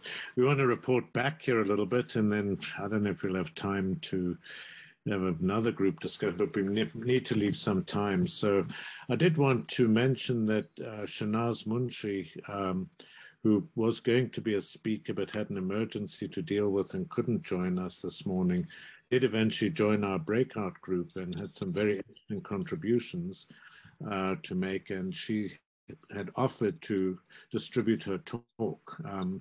So Shanaz, maybe you can also speak a little bit about our group, but which group wants to go first? Well, why don't you start off, Shanaz? Our group was on decolonizing the mind, and seeing Shanaz hasn't had a chance to speak, she had some very interesting thoughts about not just decolonizing the mind, but potentially also decolonizing the body. And Shanaz is from South Africa, from Wits University. Hi, everybody. I firstly want to make a deep apology for being late. It was something from work came up and I had to step in and be a host at a different meeting just before this. And I could only join when I could. But if there is time, I could also do my presentation now that I am here. But I will talk about our group. And I think we had an interesting discussion about which made me think about what is the mind? What does the mind do? How do we formulate thoughts? And we had questions around biases and the different types of biases and what is difficult. And Quentin brought up the complexities of confirmation bias. But my contribution was really to think about the mind as not being split from the body. And when we think about colonialism and decoloniality, we really look at coloniality in relation to power, knowledge, and being. And coloniality of the being recognizes the whole human. And it's where the structures of power come in to really dehumanize those who are the colonized in relation to the colonizer, because colonialism is always a relationship of power. And this dehumanizing process can be othering, it can be dehumanizing, it can be alienating. But really that the trauma lives in the body and the mind. And we spoke about Steve Biko, a South African Black consciousness leader, that spoke about his quote is, the most potent weapon in the hands of the oppressor is the minds of the oppressed. And in a way, I believe that the decolonial project is about dismantling that oppression. It's about reclaiming our identities, and it's about healing our bodies. It's about shifting our consciousness away from the dehumanizing towards dignity, a dignified life, to be recognized in my full complexity of my humanity. Even as I straddle different intersectional identities, and I straddle identities that make me both part of the system of oppression and part of the system of being oppressed. And I suppose that's kind of part of what we were discussing. And we also discussed the role of the university and how does one recognize or reckon or confront the university as a space which is structurally violent, because it was many of the philosophies are designed to alienate an other. And how do we shift cosmologies and look at people who live in rural communities or people who are part of indigenous ways of being and doing as part of the pluriversity of knowledge, as knowledge holders, knowledge creators, knowledge producers, and so on. Yeah, so that's kind of what we discussed. Thank you, Shanaz. Now I don't know if we can have more time to hear your talk, because you had some interesting ideas. Is CUGH on the call still? I don't know. And would anyone want to, I don't know if we can extend this. How long is your talk? 30 minutes, 20 minutes, or 1 hour? Yeah, I can make it 20 minutes. And if I do it now, it will save me from trying to record it. No, you can do both. I don't know. I mean, would anyone still have time to hear it? Are we allowed to stay on the call? Well, Quentin, I think it could be valuable to probably just hear maybe an abridged form of your talk, Shanaz, and instead of perhaps then reflecting on the group, so that we can still at least try to remain within the allocated time, given Zoom fatigue and other engagements. So maybe that might be more valuable to do. Sure. Well, I don't want to cut the other groups off from a brief report back. Are you going to do your talk? When you're ready, if you're ready, but it's ready. Yeah, I think in the interest of courteous to the other groups, unless anyone has another idea, I don't want to cut off the other groups from saying what they did. We'll just go over my 15 or 20 minutes. And we'll have to show the powers that be that we will do some good trouble here, as John Lewis said, and flout the hierarchies of power. Maybe. Richard, did you want to report briefly on your discussion, or someone in your group? Well, maybe this is just a minute, in fact, to try to condense the time a bit more than extend by too much. But our group was looking at the historical and anthropological perspectives on the question at hand. And one of the questions was, well, how did we actually get here? And so we reflected, each of the members in the group, in the breakout room, at least 5 of us probably took a bit of time to reflect on our own personal journeys and experiences, given our context, where we are and our history. So that was useful to hear, and the challenges and of the current state of global health operations. There were some examples given on disease institutions, issues to do with subjectivity, the top-down culture, Northern ventriloquism, and also the approach of Western medicine. And then there was a reflection on what needs to be decolonized. You know, I had written a whole list of things that perhaps can be targets for decolonization, even in the context of frontline operations in global health. So one, for example, decolonize the thinking. You're one of your groups focused on that. Creativity is the other one. Medicine, and these topics really are what Patrick was speaking about more generally. So decolonizing medical knowledge, communication language, belief systems, governance, entertainment, lifestyle, and so on and so forth. And then ultimately, I think for me at least, it was about, you know, as one of the major approaches that we ought to use is really valuing indigenous knowledge.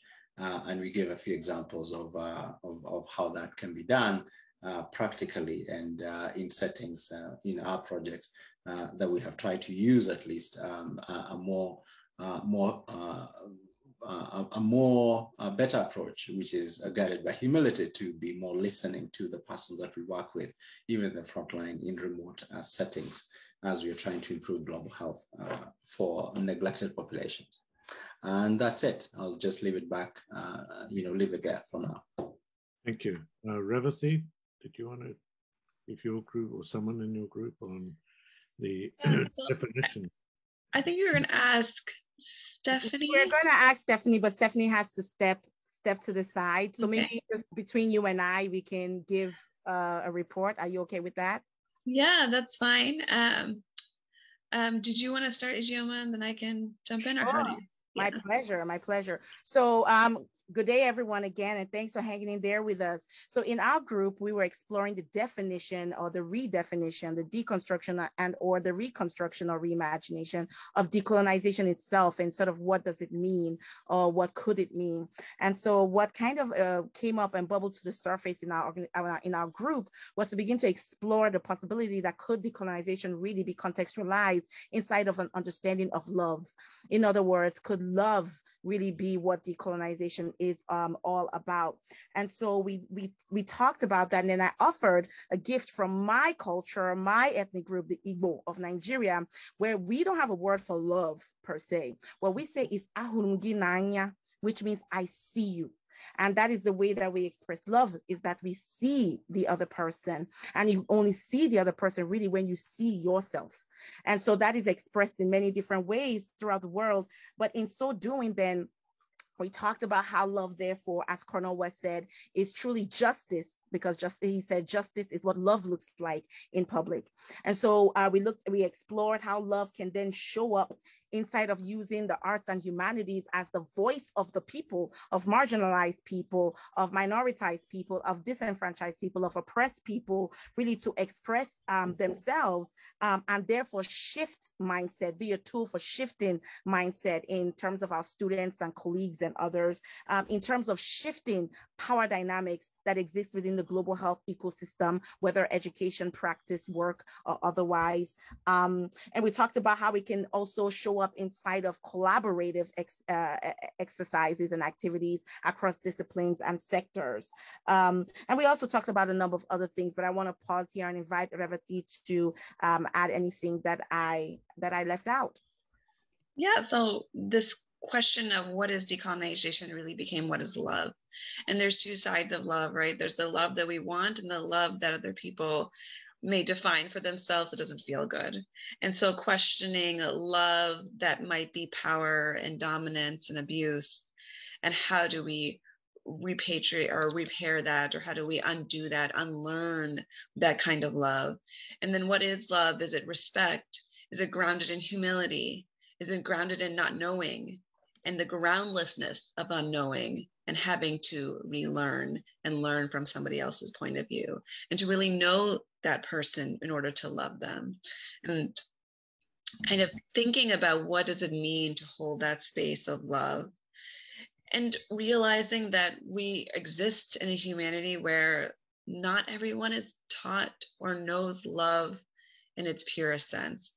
Not everyone knows how to love themselves and how to see themselves. And we are so good as humanity to see the power structures in the world, to reflect those power structures, because we all want to survive. But love isn't survival. We need it. But it could be something different, right? It could be a nourishment. It could be a nourishing. And so how do we, instead of decolonize, how do we love? And then hence we quote unquote decolonize. And so I'm so thankful and grateful for our group that came in with this open heart and really, I think, had this beautiful conversation about love. Thank you, Revati. I also love that statement, I see you. I thought it was also part of KwaZulu Natal, a greeting in the Zulu culture, but it's interesting, it seems more universal than I thought. Let's get to the next group on indigenous knowledge, which is really a very important, and other ways of knowing. I would have thought everyone would have flocked to that group. But I don't know why. It's a critical part of other ways of knowing, but the field rose. I know, but please tell us what you talked about. Yeah, so I ended up with Namosa Ngoma, and we're old colleagues and friends. So I think that what I would, just to give a brief piece of how we went about it, I was proposing that, jumping off Sylvia Wynter, I know that Shanaz mentioned the coloniality of being, and this is the concept that Sylvia Wynter talks about, and the idea that the only way that we can, or one of the most helpful ways that we can approach Indigenous knowledge is by understanding that her point, which is that Western man, and let me just leave it that simply for the moment, Western man represents himself as if he were all men. He overrepresents himself as humanity. And so the best way for us to understand the roles of many different kinds of Indigenous ways of being is to understand that they contest that. And then we went on to make the point that, or to discuss the point that, colonial man, colonial capitalist man, which Sylvia Wynter critiques, has a lot of consonances and is the subject, or is the way in which medical education takes place, is an assumption that that is the way to be human, right? And so right there, you've got a colonization of the entire, medical curriculum by the notion that this way of being modern and this way of being human is what the subject matter is. And so just a quick example is, I taught 1 year, fourth year medical students from KwaZulu Natal, and you could tell that, any kind of Indigenous knowledges that they had, they were supposed to be to some degree ashamed of, right? I have to say that Steve Reed was one of the people who stood up against that, but 90% of their education was like, you get rid of these belief systems and you implant a colonial capitalist man in order to make yourself an efficient doctor. So we spoke a bit about that. And then we did go to the question of frontline workers. And I've just written about this actually. So I had two ideas that we discussed. One of which is we cannot make frontline healthcare workers who are extremely burdened responsible for the entire structural violence of colonialism. So then it's like, is it possible? What is the idea about having maybe a harm reduction approach in frontline healthcare settings to begin, so that the healthcare worker doesn't feel like they're victimized by taking on everything, and also by not being able to basically undo a vast structure of colonial capitalism in the clinical encounter every time, which could be really traumatizing rather than decolonizing. So what might harm reduction look like in that setting, in that context? And the second thing we spoke about was the difficulty of empathy, where the doctors and patients and clients and communities are coming from very different worlds, because how you empathize and what you think is important is based on your worldview. And so one example would be, trying to have empathy. I did this myself. I was, like a baby came in and had masses of lice. And the nurse said to me afterwards, well, no, we don't clean that up because lice is endemic where that lady lives. And so you don't want to create conditions of shame. This was in the very beginning of my experience in KwaZulu-Natal, South Africa. And so we were just talking about what are the colonial elements of certain kinds of empathy. So those were two things about frontline work that we spoke about. I hope that was clear. That's as fast as I could go. There we're done. Thank you. Thank you, Rose, so much. These are very rich discussions, and I'm not sure they're going to let us continue, but Shanaz, please do us the favor of recording your talk. I don't think we're losing people now, and I'm not sure whether we will be cut off. I've emailed Confex, and Elizabeth also had to step off. Please send us your talk. I think it will be very valuable. But I do also want to mention to everyone again that we have the Global Health Humanities Working Group. Quite a few of us on this call, the facilitators, are part of that. Please, I put my email in the chat. Contact me to join. The idea of this is to have voices from around the world, not just America. And so if you're interested in joining that group, Charles-Antoine Barbeau-Monnier, long name, is the administrator and now co-chair of that group. He's not on this call, but he's also someone to be in touch with. Email me if you're interested. I definitely would like other people to join and enrich the discussion. Patrick and Richard and Shanaz and all the others.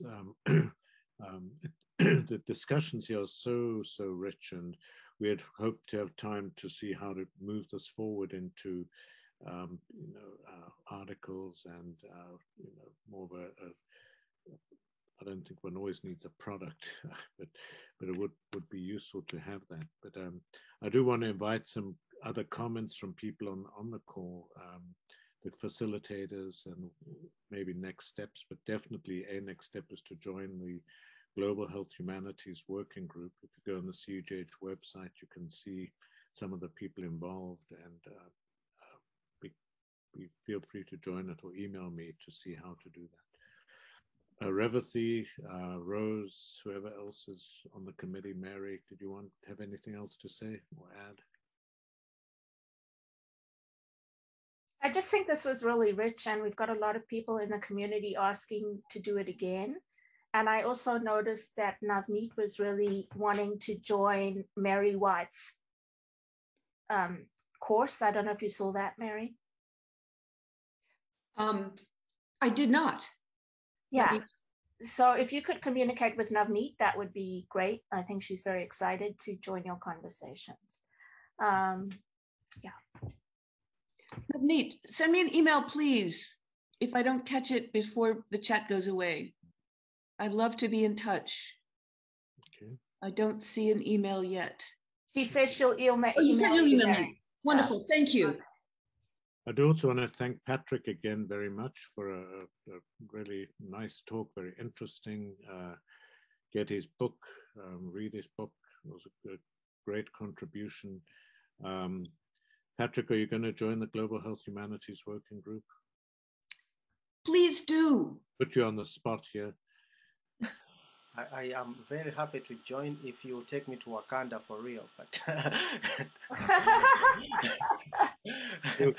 I'll be happy to join anyway. And thank you again for this opportunity to speak with you. Yeah, I'll be delighted to be part of a conversation going forward.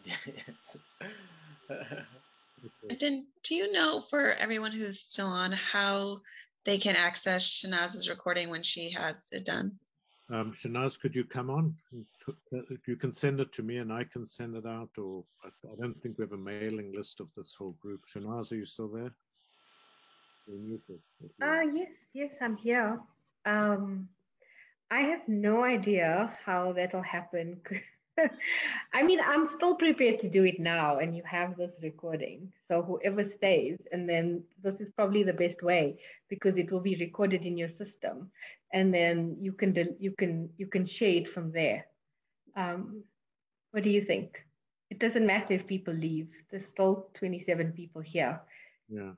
I'm just now. I try to email the organizers if they're just going to kick us out or not, but maybe they shouldn't. What is the feeling? I don't think Zoom works that way. I think it ends only once you end Well, the sometimes call. they cut you off, sometimes they stay on. We've got 26 people left. How many people will stay on? And the recording, I'm not recording it. CUGH is recording it, and they will get the whole recording in one piece, and yours will be added, may or may not be added to the end. So why don't we try starting, Quentin, just to see so far. Okay. I think Convex Support actually just came back on. Hi, yes, how are you?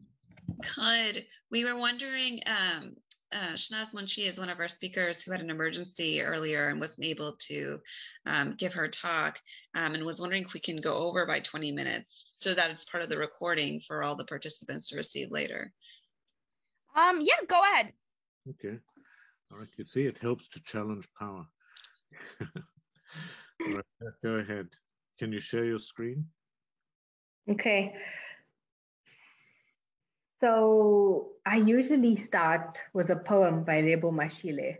I don't know if there's time for that, so yes, I will. Please Can do. I?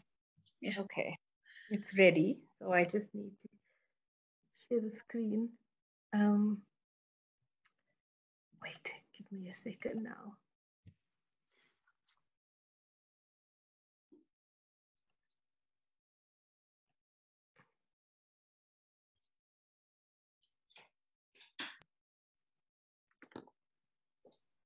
Shile ba se godisa malekane mokibane wa monesa morale ngwana wa lepulana pula ha chabi. We call on memories buried deep inside skeletons of the first people to walk the skin of the earth, who nursed and nested in the cradle and spread civilizations across the planet like seeds. Tell us of air that flows through the heart of the land to all life and creation. Tell us of breath, the first song. Tell us of words like constellations mapping our contributions to humanity. Tell us of infinity, how the universe lives in us. Tell us which stars bear our names, so we no longer have to fear the night. Tell us of earth, of roots that course through the body of the land like veins through flesh. Tell us of the force that squeezed the red sand like dough to form mountains. Tell us how to build strong communities like gemstones forged under extreme pressure. We call on the desert to remember when she was the bottom of the sea. So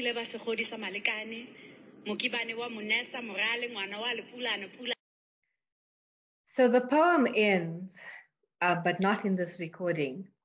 Tell us what we have forgotten. It's actually in here, I'm sure you can see. Tell us we are not afraid of bones. Tell us what we have lost. Tell us what we have lost. We are not afraid of remembering. Tell us what has been erased. We are not afraid of time. Tell us who we once were.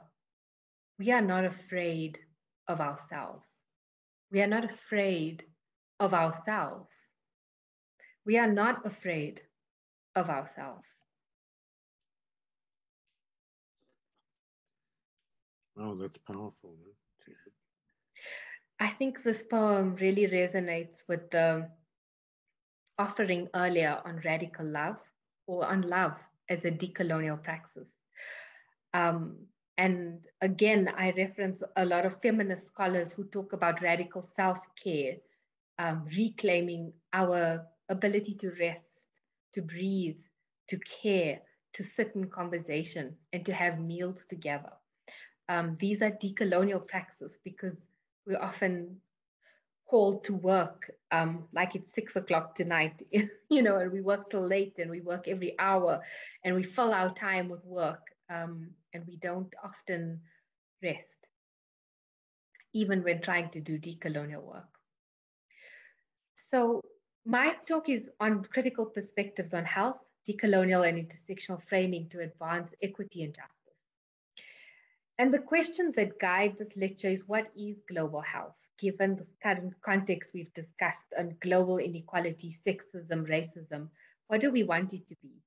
And how do historical perspectives in understanding public health, global health, or health, medical humanities, help us in developing decolonial and justice-driven responses that are relevant to specific contexts?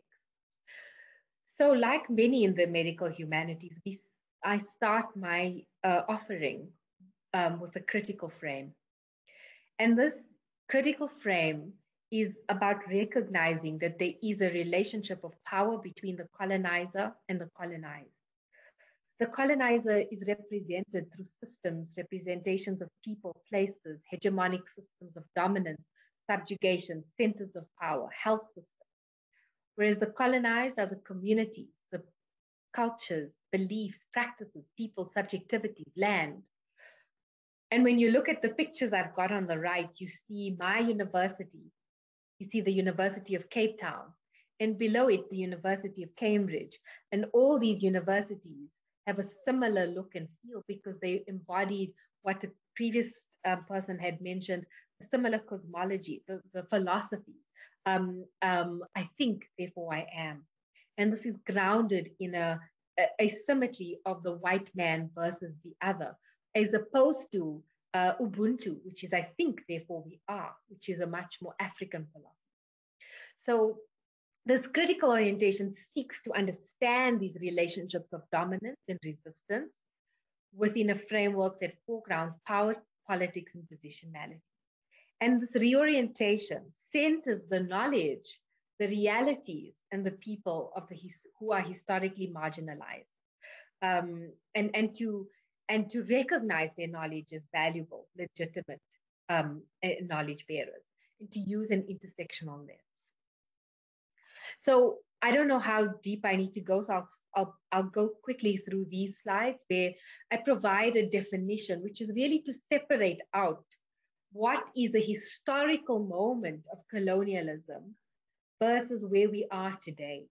And this historical moment, we recognize it as a powerful, complex structure that is where the invention of this asymmetrical power relationship forms. And it's not just about economic subjugation or dispossession.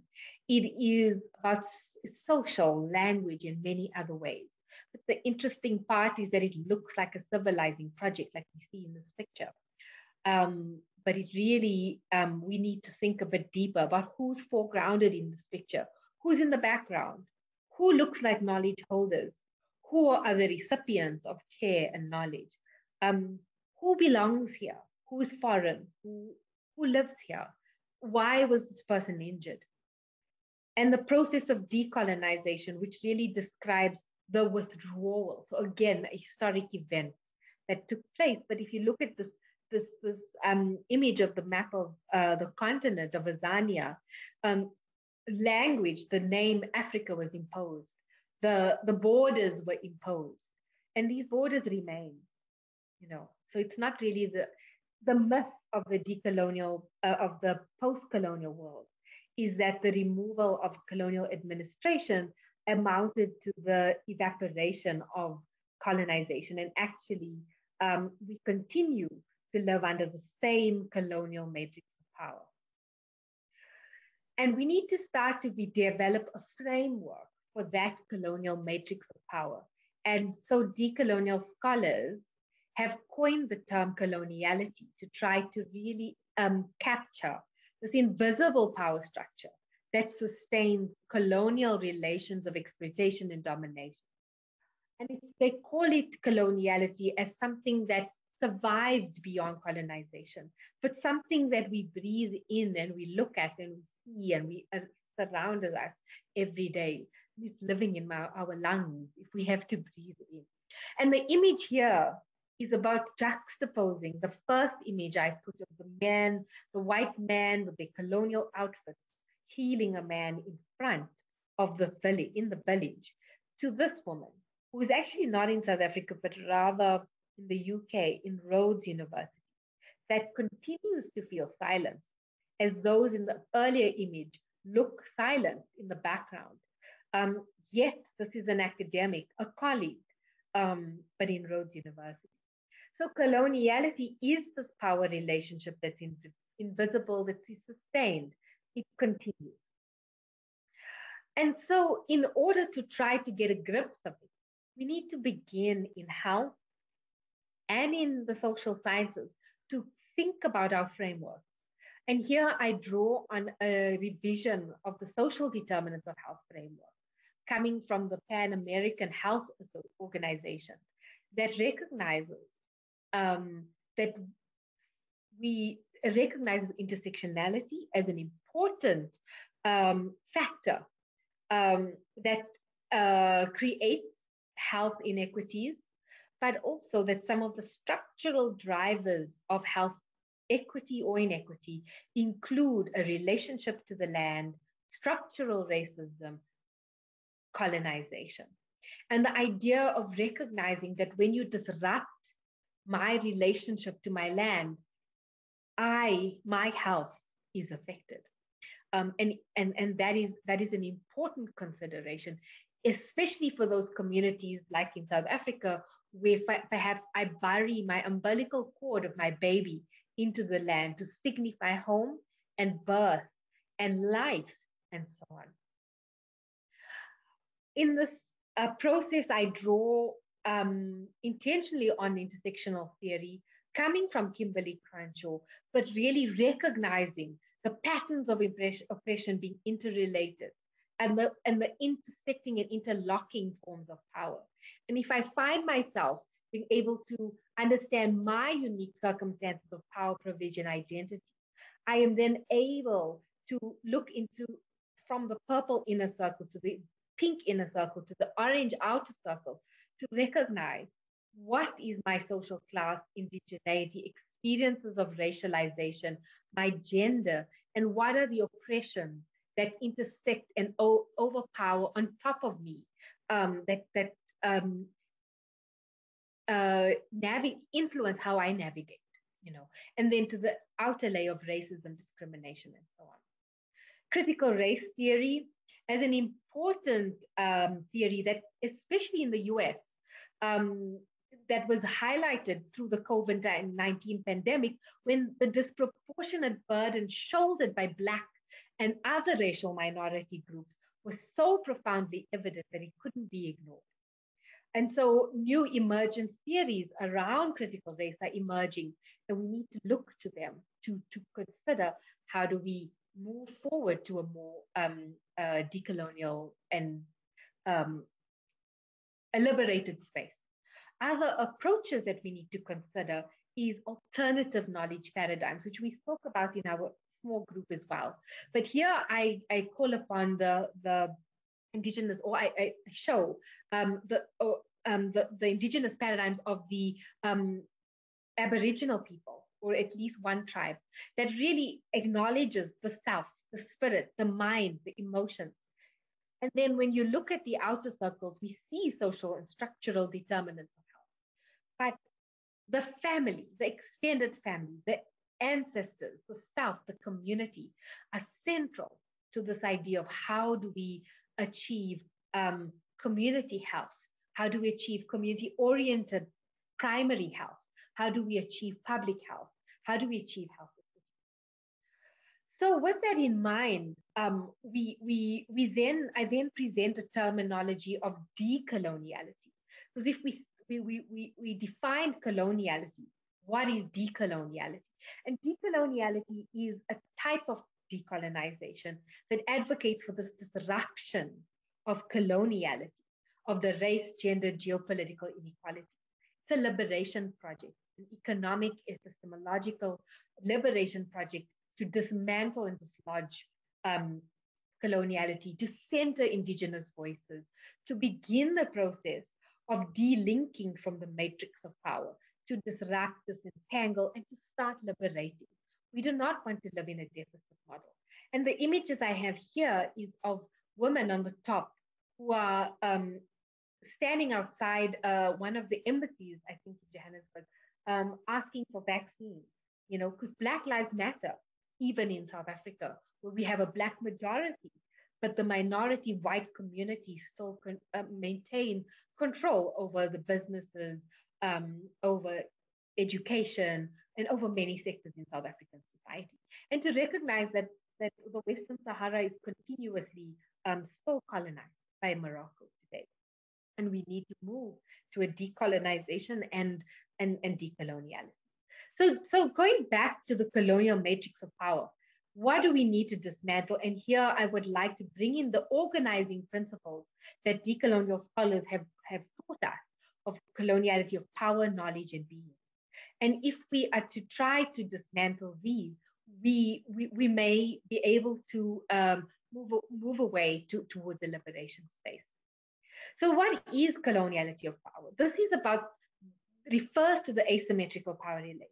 It's the technologies used to dominate, to control, to exploit. It's the structural processes within the global imperial design that maintains superiority of the North and maintains inferiority of the South. So here in this image, we see some, activists in South Africa, in Johannesburg, outside the French embassy, confronting power, knowing that their letter of their doors of the embassy will not be opened. And here it's a matrix of pharmaceutical companies, of French, of Northern colonialism, and many other forms of power that come into play, business, and so on. So Ramon Grosfugel identified 9 types of exploitation and control. And the ones that are top of mind in South Africa, especially or in countries affected by racism, is racism, capitalism, and heteropatriarchy. And because we are in a university, epistemic and knowledge is also an important one, or even linguistic. These principles inform a decolonial framework, and they help us to disrupt the idea of colonization. So we need to know, as we sit in a university, what is coloniality of knowledge? And it is the processes of domination of knowledge. And here, like Lepo Mashile, we need to call on history. We need to remember the moments when the libraries of Andalusia and the libraries of Rwanda and the libraries were destroyed, even of the people of the Scottish people in the Highlanders that we mentioned earlier were killed, and the witches of the Highlands were killed because to be replaced by dominant forms of knowledge. And that dominant knowledge is now considered a legitimate way of knowing the world. And then being. The coloniality of being is about what we mentioned earlier, the denial of humanity, the processes of inferiorization, of the othering of the colonized people in relation to the white subject. And here we see that there are many movements across the world that have recognized that they want out of this denial, and that they want to reclaim their lives, because Black Lives Matter, because other forms of neo forms of colonialism and Hindu extremism in India is not going to be accepted, because Africans in South Africa it's not going to be accepted for a South African to be xenophobic to other Africans. It's not going to be acceptable for indigenous people's lives to be ignored, or land to be, and land where there is oil or other forms of mineral welfare to be extracted, extractivism. It's no longer going to be acceptable. And here's the quote I mentioned earlier around the colonization of the mind being the worst form of colonization, because it is our consciousness and our identity that is shaped and shifted and becomes a way that the oppressor can control us. So I wanted to give an example of coloniality being instrumentalized in the sexual reproductive and health sector, so that we can try and bring these things together a little. And if you look back to history, like Lebo asked us to call history, the global gag rule is a form of power where money and finances and political control is instrumentalized. So Shanaz, I've just been informed we have to end at 12:30. So I think you have 3 or 4 minutes, unfortunately. I think I have only about a few more slides. Okay, thank you. Yeah. So I won't give the other examples, but I'm going to give an example of knowledge where we look at race-based science, or the process of eugenics as historical forms of power, and the coloniality of being, where it's experienced as forced sterilizations or coercive practices, or the criminalization of sex workers in South Africa. So how do we move from theory to practice? What do we do? And I think this is a space for us to bring history to the front, to develop an understanding in a webinar like this, that there's no magical silver bullet, but we need to dismantle the system and the structures of power. We need to politicize our research. We need to see what we do as a tool for social justice. We need to ask, how does the past live in the present? And we need to then act to disrupt the interlocking forces of power, inequality, and social gradients. So we need to ask, I need to ask myself, what does disruption of the matrix of power mean for me? In what way? And how do I move away from thinking as a researcher or an activist or an advocate that I am out to save deprived communities, but instead to see that people have agency and I need to recognize their humanity? And how do we go through this process of deep internal reflexivity to question who I am, what I'm doing, and how am I complicit in the colonial project? How am I doing exactly what's happening in this picture, but in a different way? It looks different, but it's the same thing. And so decolonial scholars, Jose Kesi and Floreta Bunzaya, wrote a chapter in a book called Resistance and Transformation in Post-Colonial Context. And they said researchers cannot deliver the solution to the problems of the oppressed, but they can assist people in the process of achieving the change they seek. Community partners in marginal communities are the experts of their own lives and knowledgeable, most knowledgeable about the challenges they face and the aspects of their lives they need to change. Thank you.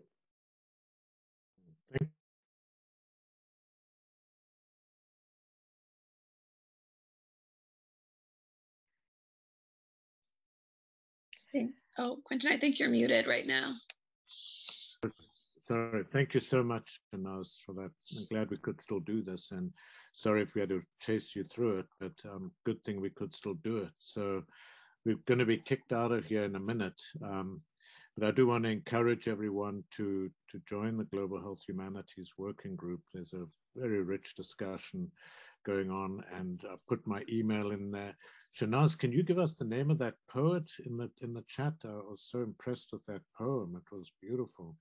Is she's South African? I don't know her. The poet. I think Ijeoma also asked for your contact, Shanaz. That's okay. What? Yes. I will put my email address. And yes, Lebo Kgang Mashile is South African. And the whole full poem is actually on Facebook. So I'm just going to send the link. Send the link. Yeah, it was beautiful. There's some really powerful poetry and arts and all of that, that really, I think, some really more interesting ideas in the arts than in the academic space on decoloniality. Oh, yeah. Love the session. Yeah, please put it there if you can.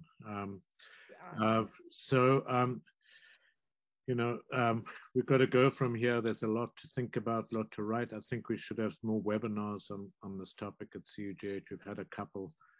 We should go ahead with this. These are such rich discussions. I've said many times at CUGH, you cannot talk about this whole decolonization debate without involving the humanities. And to be honest, I get blank stares many times from people because epidemiologists and infectious disease doctors are not the ones fully qualified. Maybe they can do some of the structural decolonization, but not the real fundamental decolonization. Any Revathi, Rose, who else? Ijeoma, any comments or anybody else?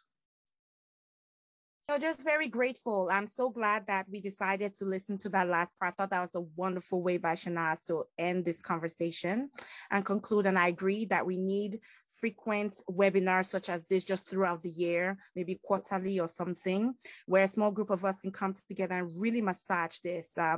This is not, hypertension. The definition of hypertension is 140/80, the end. This needs a lot of, just really conversation, really unpacking. Something like we would say in Nigeria, we need to chop the matter. We have to chop it, and to really understand and get into the heart and soul of it. So thank you again this was an outstanding conference. I had a whole meeting that I just decided not to attend because this, I believe, is more valuable than talking about whether or not we have made our RVUs this month. RVUs, for those who are not physicians, are basically what they call the income that we generate by seeing patients. That's another conversation instead of capitalism, Shanaz, right? So in any event, thank you again for this. And I look forward to our next conversation, hopefully in a couple of months, but not longer than that. Yeah. Shanaz, that was really an incredibly elegant and condensed and wonderfully accessible presentation of colonization and decolonization. And yeah, it was lovely, just lovely. I'll add that I'm also a huge fangirl now of you, Shanaz, and I think each one of your slides could be an entire amazing journal club just from the beginning. And when I was like, this feminist humanities that is encouraging rest. I mean, where has that been in all of academics? So this is amazing. And I hope that we can explore each and every one of the things that you talked about in the coming weeks, months, years. Thank you. But please I don't see the poet's name yet, send it to me. And Patrick, thank you again so much. A brilliant talk as well. We could carry on this on for hours, but please consider joining the Global Health Humanities Group. I've said many times we need people from outside the United States. Anwar, did you want to say something? Yeah, Shanaz, that was excellent. Whole presentation, the whole talk, the ideas. And I'd really like to thank you from the bottom of my heart.